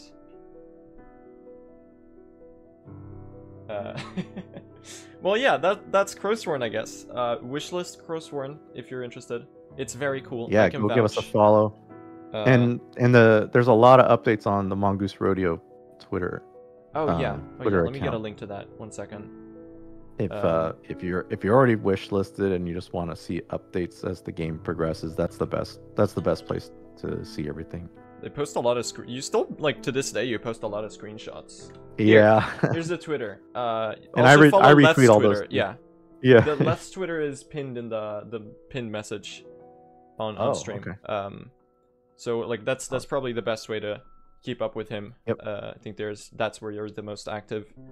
And I guess now a lot of people have been shouting it for many hours in chat. I guess now let's talk about it a little bit. Talking about what? What are you talking about? The big hornet-shaped elephant in the room, so to say. So I want to preface this by saying, first of all, we're all really excited for Silksong, and I know there's a lot of things that you can't share, and I won't be invasive or ask any prying questions because, you know, it doesn't really work that way. You know, development is complicated, and you guys have an approach. And I'm not gonna force anything. I can't speak. I'm not gonna, I'm not gonna pry is what I'm saying. But there was one topic regarding Silksong that you seemed interested in sharing a little bit more about and around, I guess. And that is the delay, quote unquote. I don't really know what to call it. So how did that come about? What was the process of deciding to do it, announcing it when you did, and I don't know, just speak as much as you want about it. I'm not complaining.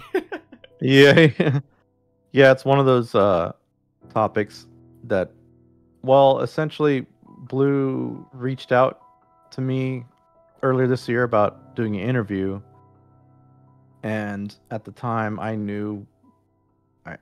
Well, I shouldn't say I knew, but I suspected we were going to have to announce a delay, like the game wouldn't come out by June 12th, which was kind of the expectation that was running around in the fan circles. So I was kind of like, well, let's wait to do the interview till April or whatever, April, May. And then thinking that we might hop on a call after that tweet went out and talk about it, but the response was very supportive and positive to that tweet. Not to mention widespread. Like, I just did not expect it to go sort of viral like that. But essentially, the message went out. Game's not going to be coming by June 12th, 10th, 12th? 12th, I think, yeah. 12th? Man, June 12th keeps coming up over and over again with Hollow Knight. Kind of a weird, coincidence. But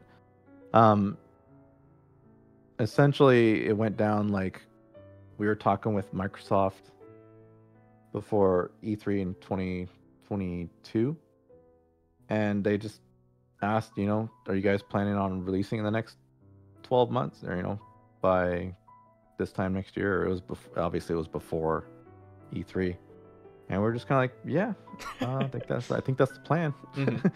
And so then you have this this message go out.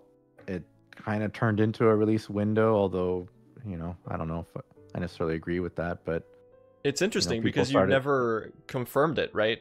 And sure, right. My assumption from that, I'm obviously gonna let you share the Team Cherry perspective, I suppose, was that the way you guys do things is that you if I were you, I would probably want as much flexibility as I can, especially if I'm Team Cherry, and as they like to keep adding things and work on the game and have new ideas, and I don't know, yeah, that's true. And I've said that in the past, that you want to, you don't really want to announce a date until you know for sure.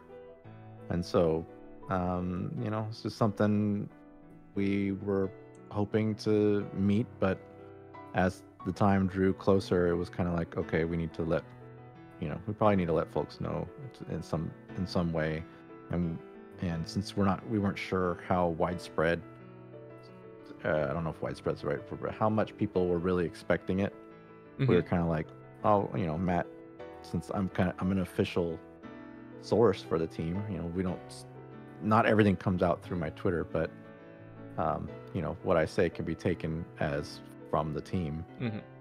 I'll do a tweet, and the people who are really paying attention, which are like the ones who would watch an E3 show and catch the June 12th thing, they'll see my tweet and get the message. But again, everyone was very supportive. It was what's going on? Why does the chat say pet the mods? Yeah, my mods are doing their best here. They're holding back a wave of Silksong clowning. Okay. Yeah. So I don't know what else to say. It just was something we had to do, and At what point did you decide this? Was it like right before the that you announced it, or was it something? I mean, obviously you would kind of have a feeling about it, but like at what point did you decide to not, or to make that announcement, I suppose? I don't know. It kind of was just like in the conversation, and it was like, okay, time to do it. It wasn't. Yeah. It wasn't, and I think a really planned thing. From the community side of things, we all really appreciated that. A lot of people, I mean, I don't think that many people really at that point believed that the game would come out within that period anyway. But it was really nice to hear about it, I guess, that, you know, just like a heads up.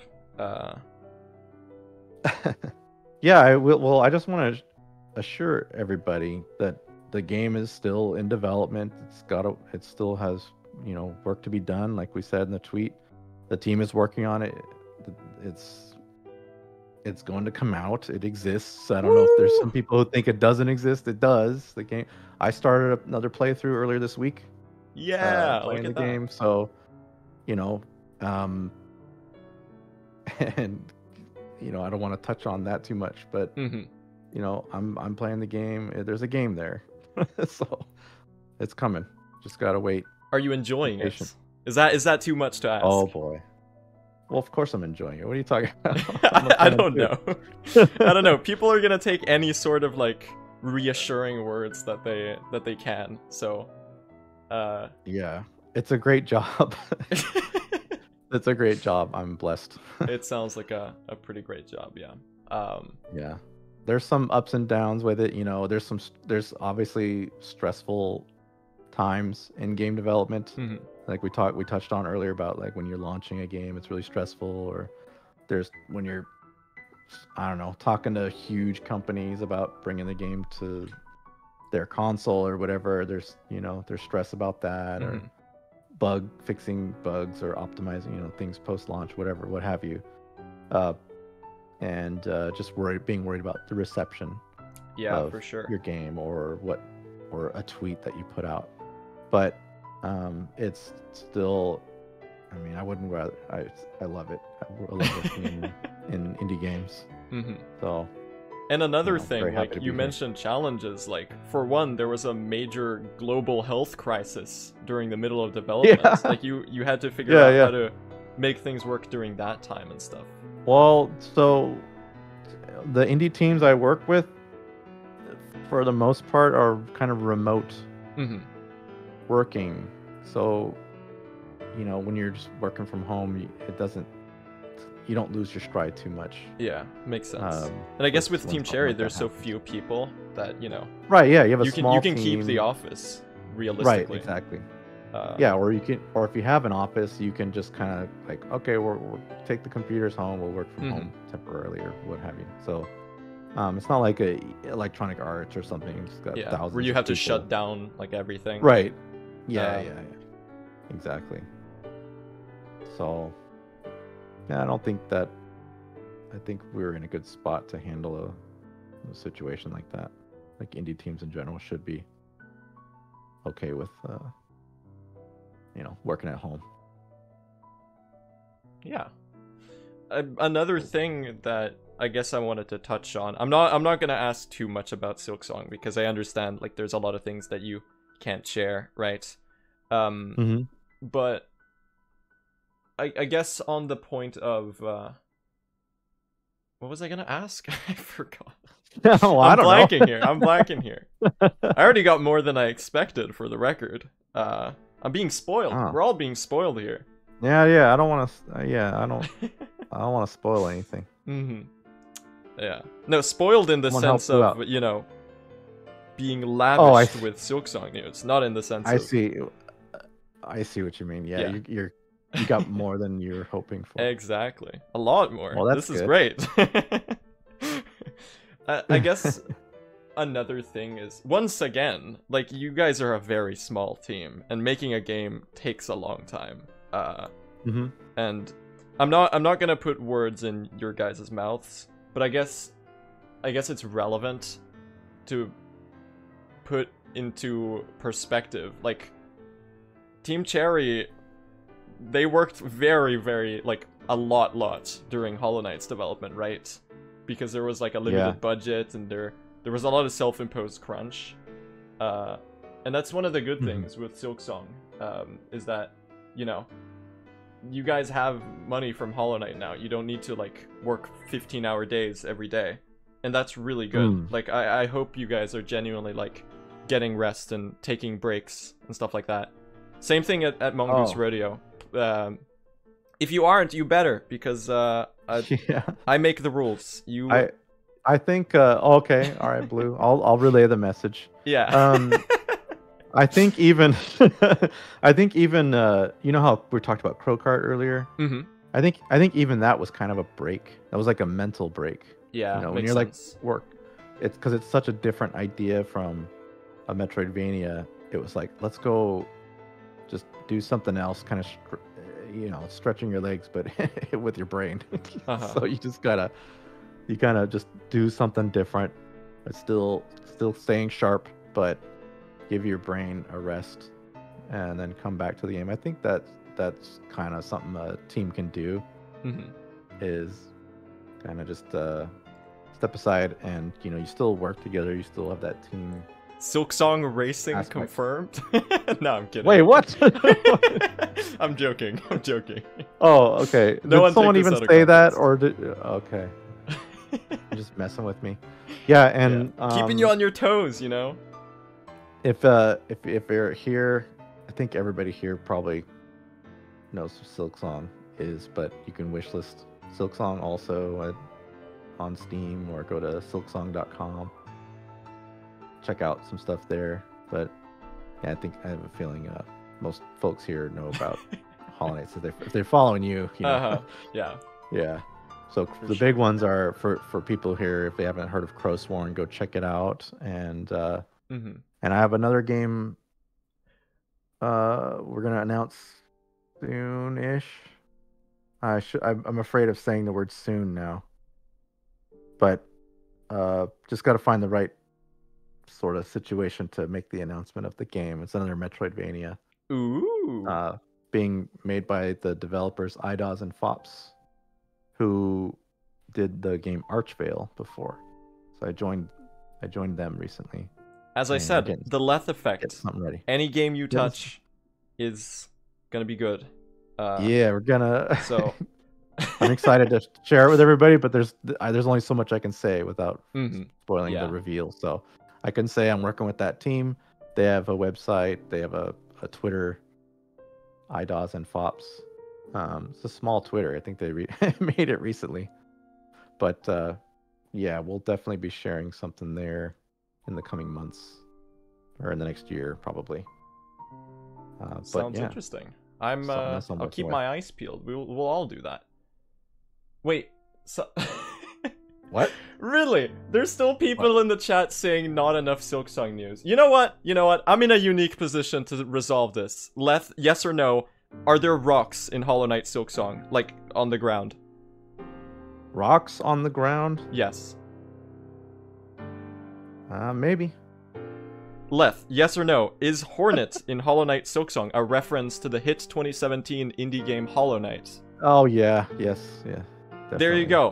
There's a maybe and a yes. 2 brand new Silksong confirmations. Wait, what? That's what they wanted this whole time? Yeah, you could have just told them about Hornet.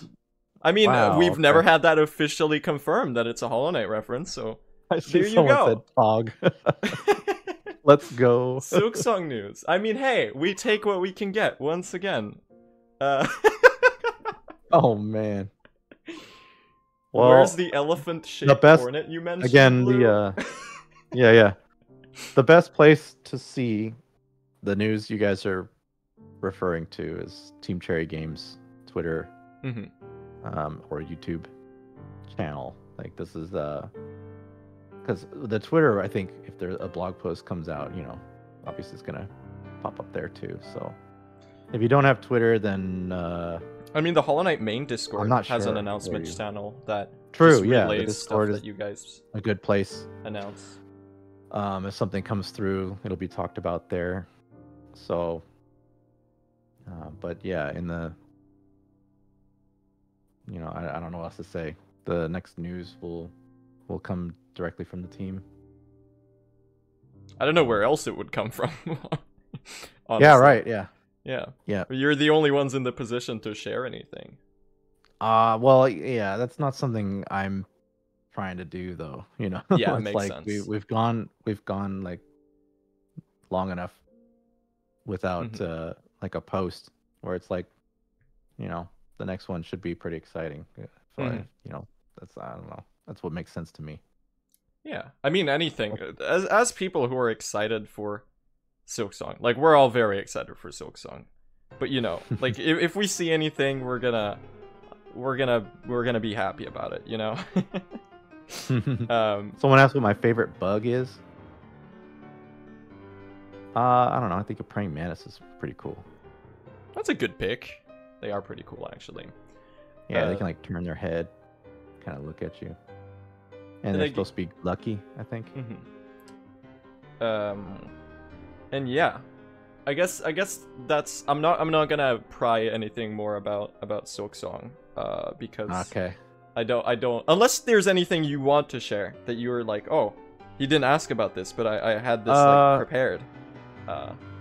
No, that's you know, that's about it for that I can share with Silksong. Makes sense. Oh, another good question. Mantis Lords, yeah. Another good question that Cece had, because I mentioned I reached out to a lot of creators that I thought this one was a good question. And Cece asks, you're in the unique position to be working on 3 of the most anticipated and beloved games in the genre, in this case being Hollow Knight, Crowsworn, and Silksong.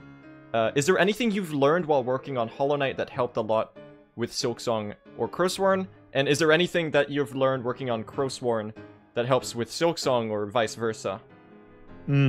Well, I think there is a lot. There's too much to even mention.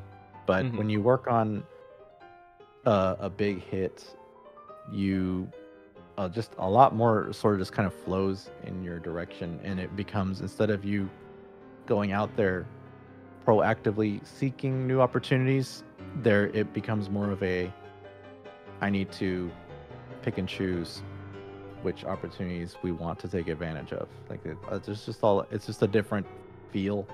I mean, I'm still very proactive in how I look for things, just because that's kind of how I am as a person. But you know, that would be like if I go to a convention or whatnot, I'm gonna go look for opportunities, whether it be you know, say there's like a board game company at there and I like the game they made. It's like I'm like, oh, I'm gonna make contact with them in case one of my games in the future decides they want to make a board game version or something. But then again, I probably have seen, you know, 20 different emails of board game companies saying they'd love to make a Hollow Knight board game or something like that. Yeah. So it's like, do I really need to go hunting as much as I used to? Probably not. It's more like filtering out stuff. Right, exactly. Instead of hunting for it, changes. Become like a funnel or a filter. But yeah, for sure. Yeah, just learning about localization and kind of learned about setting up what they call marketing beats, you know, instead of just constantly pushing a game out, you can kind of chill a little bit and then try and hit a big moment. And I think that focusing on beats, like momentary big events or big instances of pushing a game, is better for small teams as well. Like, of course, you should, if you're excited about your game, you know, and you got something cool you just made or whatever, you could tweet it and whatnot and get eyes on it. But trying to like bunch together your marketing efforts into like a little burst, right? I suppose. Oh, a burst. Yeah, there you go. Maybe that's a better word. Beat's kind of like the old school term, but like a marketing burst is kind of, I feel like, a better path to take with indie games. Yeah, that makes a lot of sense. And I guess that you also end up learning, like as you've had experience, like the contacts that you're familiar with and all that sort of stuff, familiarity with games as an industry, that stuff always keeps improving and developing. Oh yeah, like once you've worked on a bigger game, you start having lines to sort of, I don't know if you want to call them important contact. You get those contacts, like you're talking. It's like networking, they call it. Like you're networking, and like you can network, but you can also like you have to be careful who you're networking with. like it's it's easy to fall in the trap of like I'm meeting all these people in the industry, but there's people who you should be trying to meet more so than others. You know, like you could very well be like, I know all these game developers, but what is that actually going to do anything for your team in the end? Knowing a bunch of developers, because like, I mean, generally not. You know, it's just fun to go to a game developers conference and have a bunch of people there that you can go to dinner with, but that's about all you get from that. And you know, I'm saying that in a cold way, but it's if your goal is to go to an event in order to network and gain contacts, just prioritize the ones that that you know will help your team and the growth of your team. Or even just if a problem comes up, you have an like say I was like, okay, we might need a team to help us port Crowsworn in the future. Well, I might start asking studios, you know, who are producing similar kinds of games. I might be like, you guys use Unity? And if they do, then it's like, well, you know, give me your information and maybe we'll talk later. Maybe you can help us with some porting if they had done a console version of their game before, you know. So just like little things like that you know can really pay out in the future are probably the more important systems of networking that you want to do. But anyway, now I'm starting to get into like the weeds here or whatever. I do think it's nice though that there's like some developer advice in sight that, because I mean, you know, we're talking about the games, but this interview is just as much about, you know, you as a person and your experience with these things and your unique perspective. So I don't know. I think it's interesting. I don't mind you sharing. So don't feel like you need to like not talk about all the dev stuff. I feel like that's probably what an interview with me normally. That's like the normal route that would be taken if I hadn't been working on such well-known games.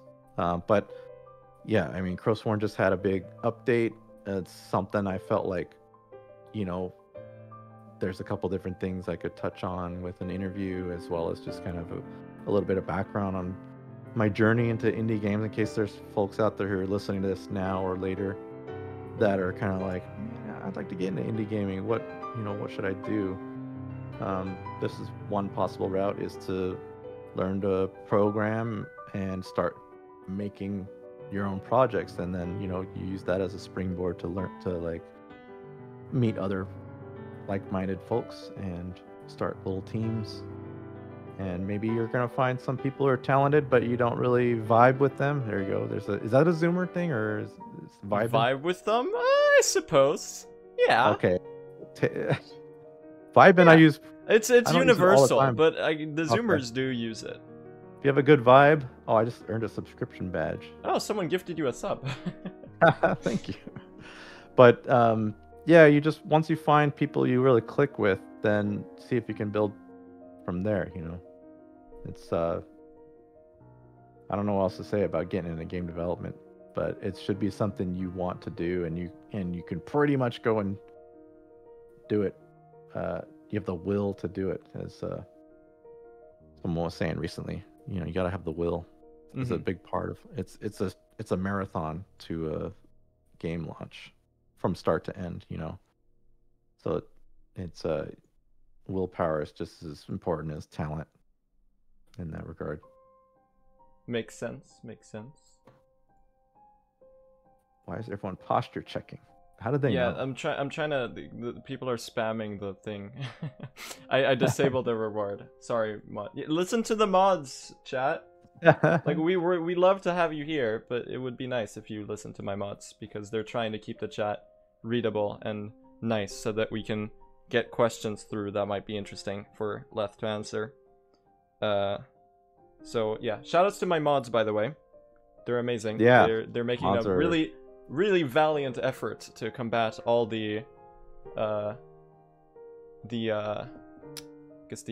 entitlement that comes regarding some of the games that Leth works on. Pet the mods. That's funny. I haven't heard that before. Which brings us to the Zoomer lingo lesson I was gonna teach you, Leth. Oh, and this is very relevant to Hollow Knight Silksong. So I'm gonna teach you how to do your job here, because I am definitely qualified to do that. Okay. All right. Yeah. So a lot of people, they feel a need to tell you how you should do things, and they feel like maybe they're curious, maybe they're feeling frustrated with the silence or whatever. Which that's fine, I guess. But here's the thing. That's understandable. Yeah, that's understandable. But here's the thing, Leth. Here's what you tell them. You say, "Okay, let us cook." That's what you tell them. Well, so this to cook is basically, to do your thing. This is something the Zoomers say. So if anyone's like, Leth, where the hell are the Silksong news? Why aren't you telling us anything about the game? When's it releasing? You say, hold up, stop a second, let us cook. We're cooking. Team Cherry is cooking. They're making a delicious 5-course, 15 Michelin star meal for us. But some meals just have to, sometimes you make one of those really, really good meals where the thing has to like pressure cook for overnight or something. Okay.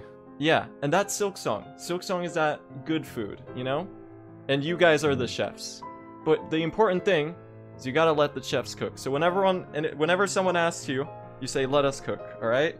Okay. Keep that one in mind. That's like a stew. It's like better the next day. You gotta wait.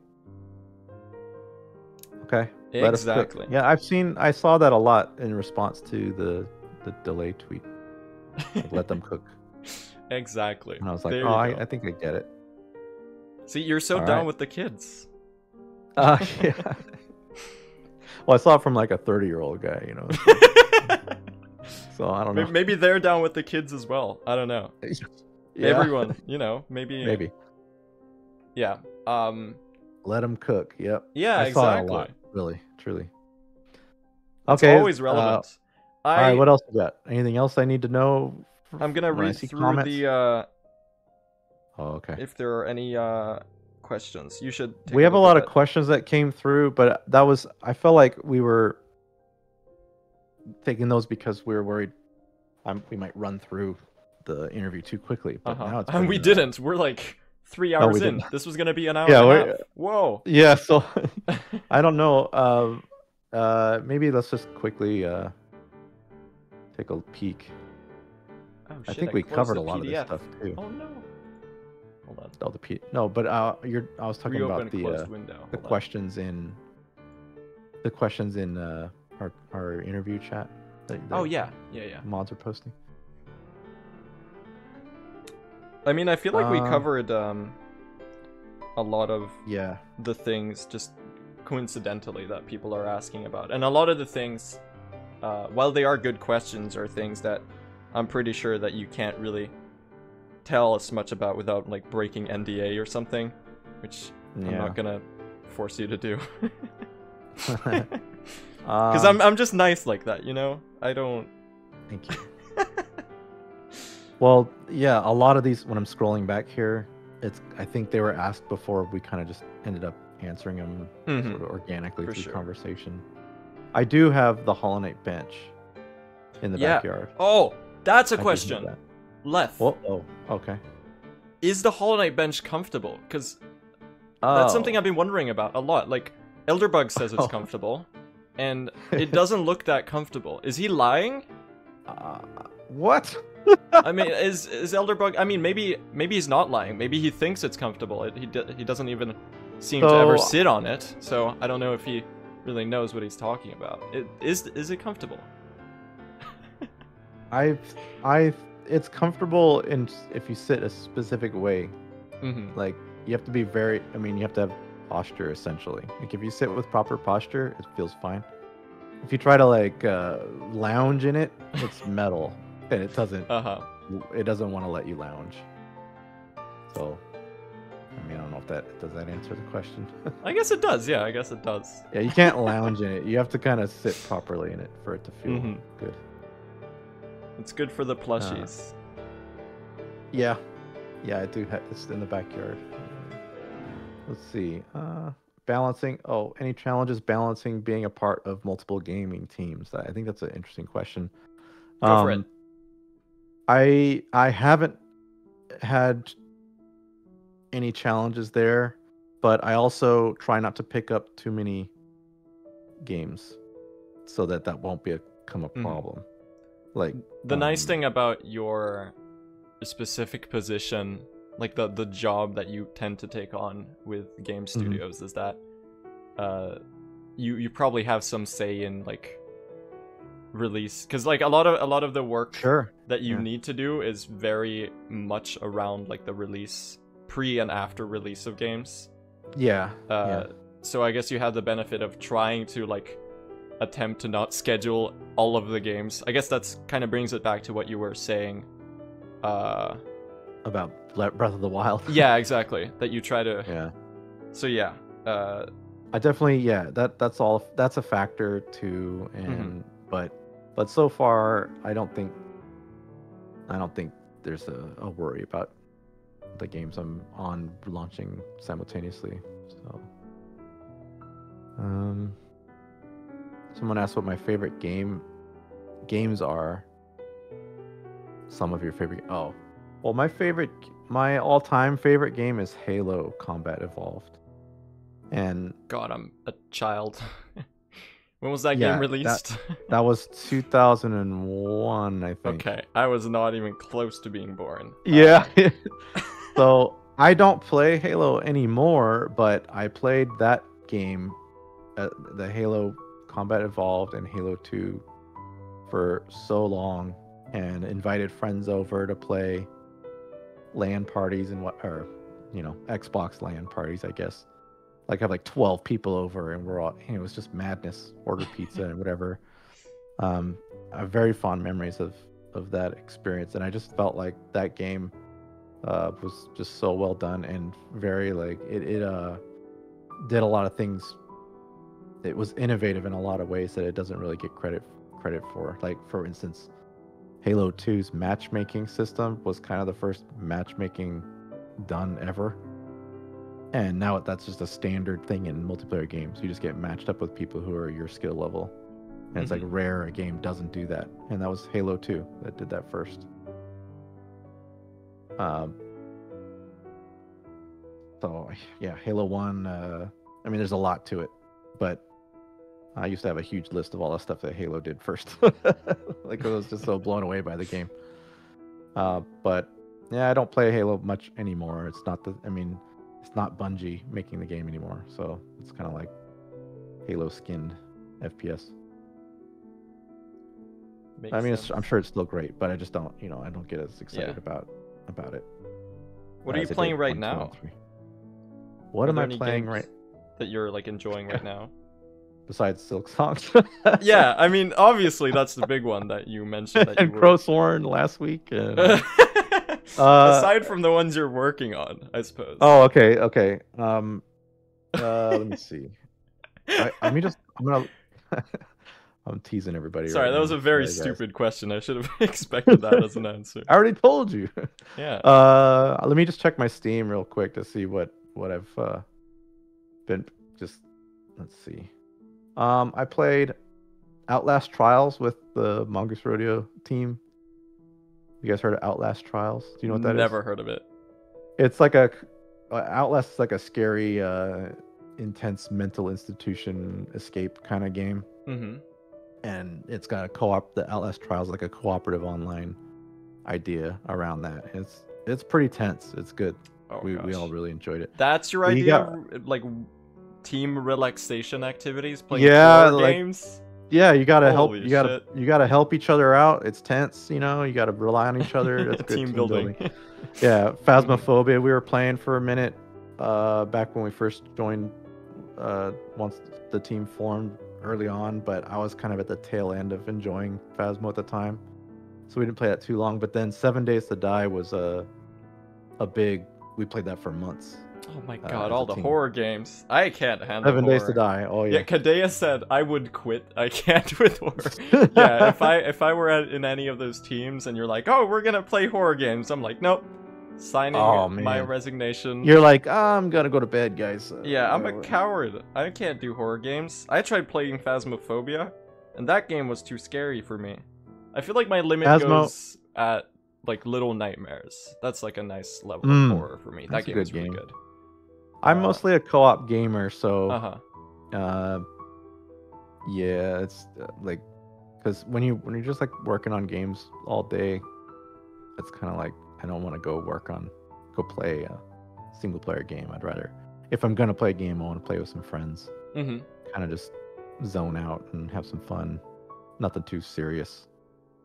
Like, I'm not gonna go play if I'm relaxing, I'm not playing Hollow Knight. Right? Yeah, exactly. Because that's like, I guess, kind of my job thing, kind of ish hobby. I don't know what to call it anymore.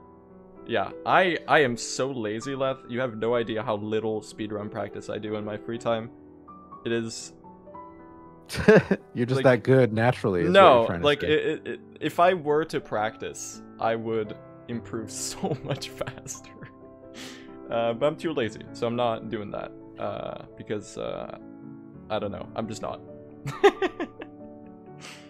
Yeah. So someone asked if you have tips for aspiring indie devs on how to grow or promote their games. Ooh, that's a good question. We kind of touched on that. Like, for one, you have to just make an effort to. I think a lot of indie teams don't realize that you could work on a game for years, and if you just go, well, I'll just launch it on Steam and it'll take care of itself. I mean, there's some truth to that in a sense, but I think what you want to do is well, man, I mean, you have to find an outlet into sort of the streamer space. Like, if you can find streamers who love playing indie games, just experimental games, what have you, that just they play everything under the sun. Like, Lyric is a large streamer who plays just everything. I mean, I found out about a couple games from watching Lyric play, but the tricky part about that is, how do you contact Lyric and say, hey, check out my game? I feel like if you just genuinely go and start trying to be a part of Lyric's Twitch channel and community, and you could just casually mention, yeah, I'm working on a game, can't wait to share it with you, whatnot. It's kind of like this game you played, if you liked it. You kind of just have to really put in some time to get to know folks over there on Twitch. And then I don't know, that's how I did it.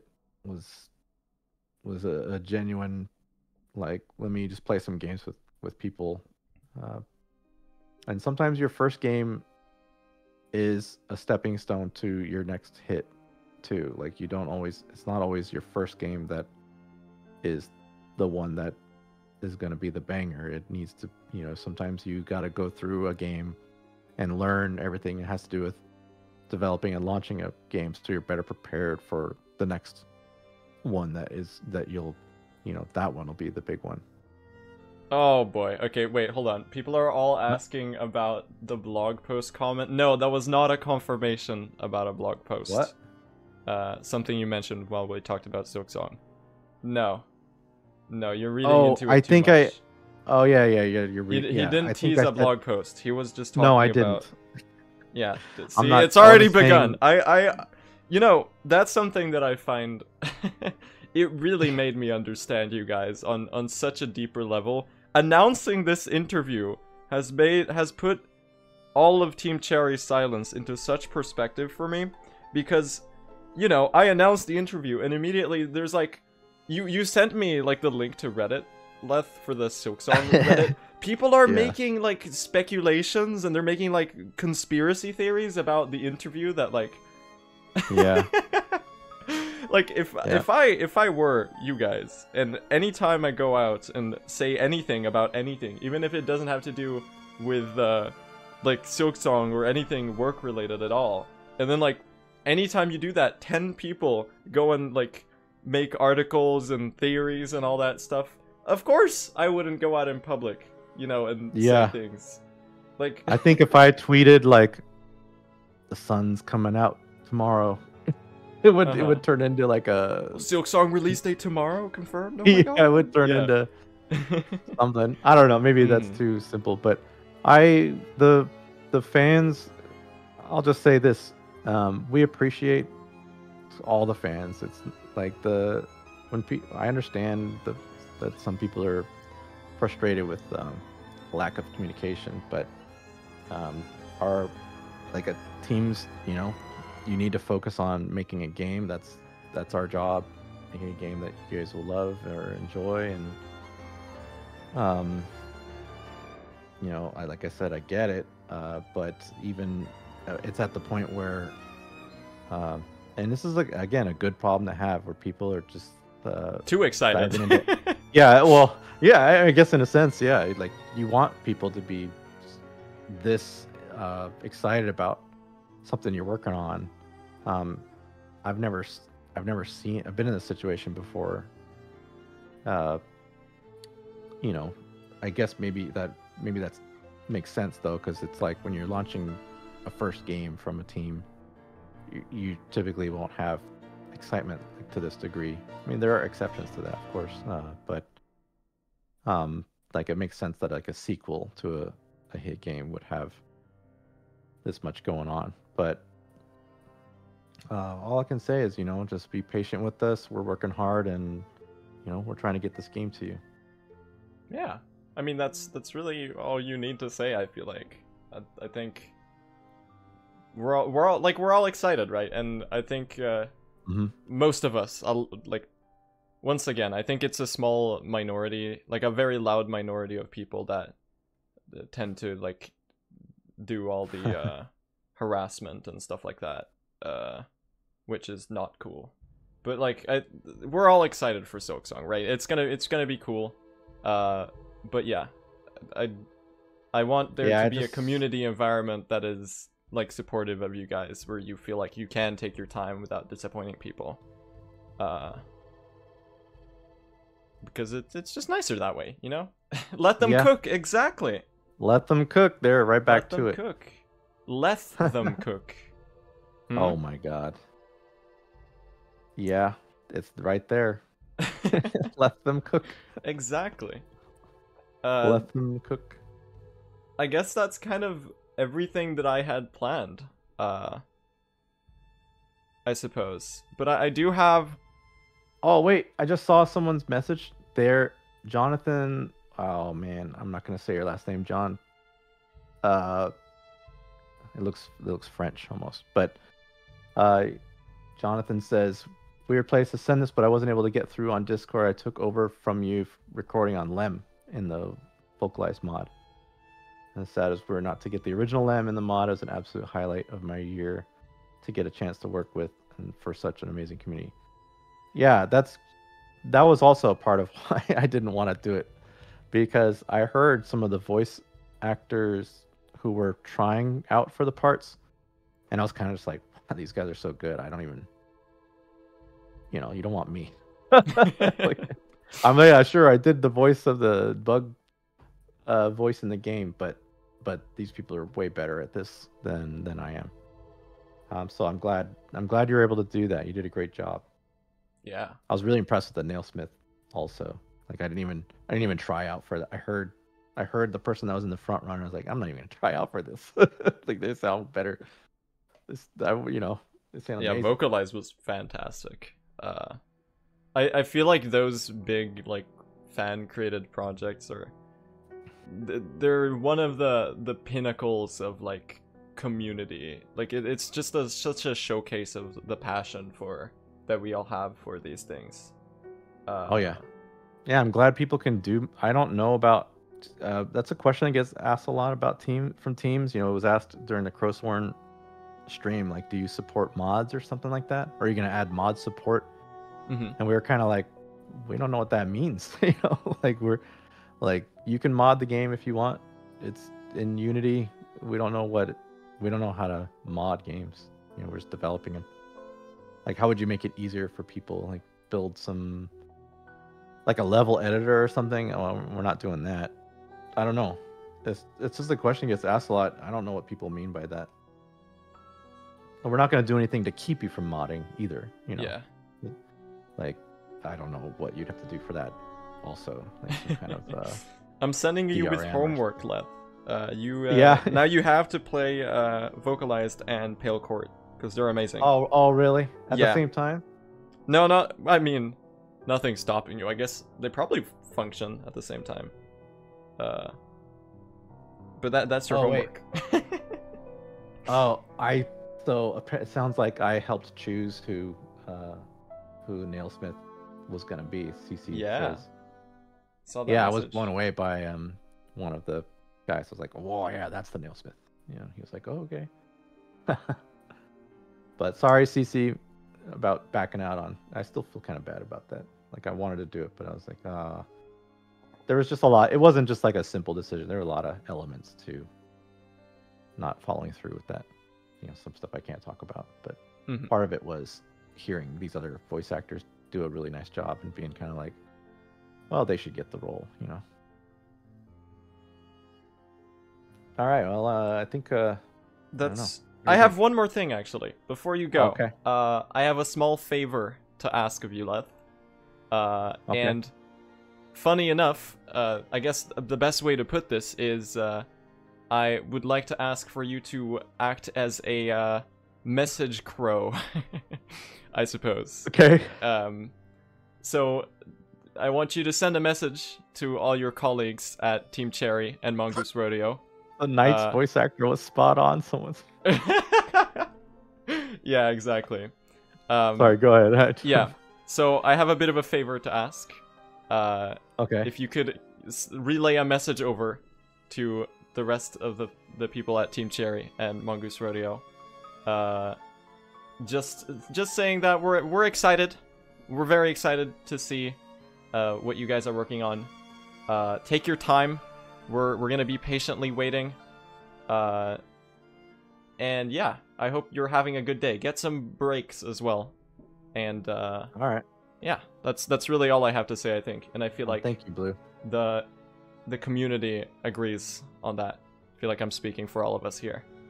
Yeah, Blue speaks for all of us. Someone said. Exactly. And thank you for coming, Leth. It was pretty crazy.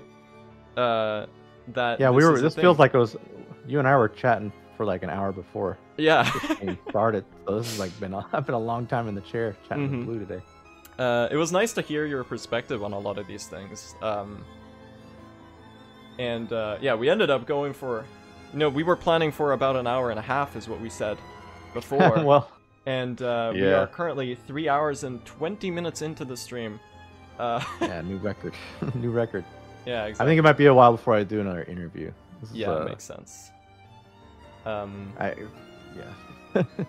it's all out there now. This interview pretty much covered everything I would want to tell people, with like getting into games or how I did it. If anyone's interested, I don't think people are really interested, but maybe some folks. I think it's interesting. How about that guy?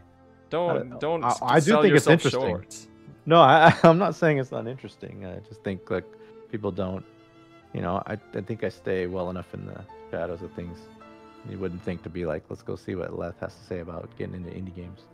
But maybe someday we'll see. Do a panel or something. Yeah. But all right, cool. Yeah. But yeah, thanks, everyone guys. follow Leth on Twitter. I guess is the best place to keep up with you. Yep. Oh yeah. And he posts and reposts things that are related to the projects that he's working on. There. That's true. I do post everything that comes through from the project I'm on. So every new asset, you just like, oh. Yep.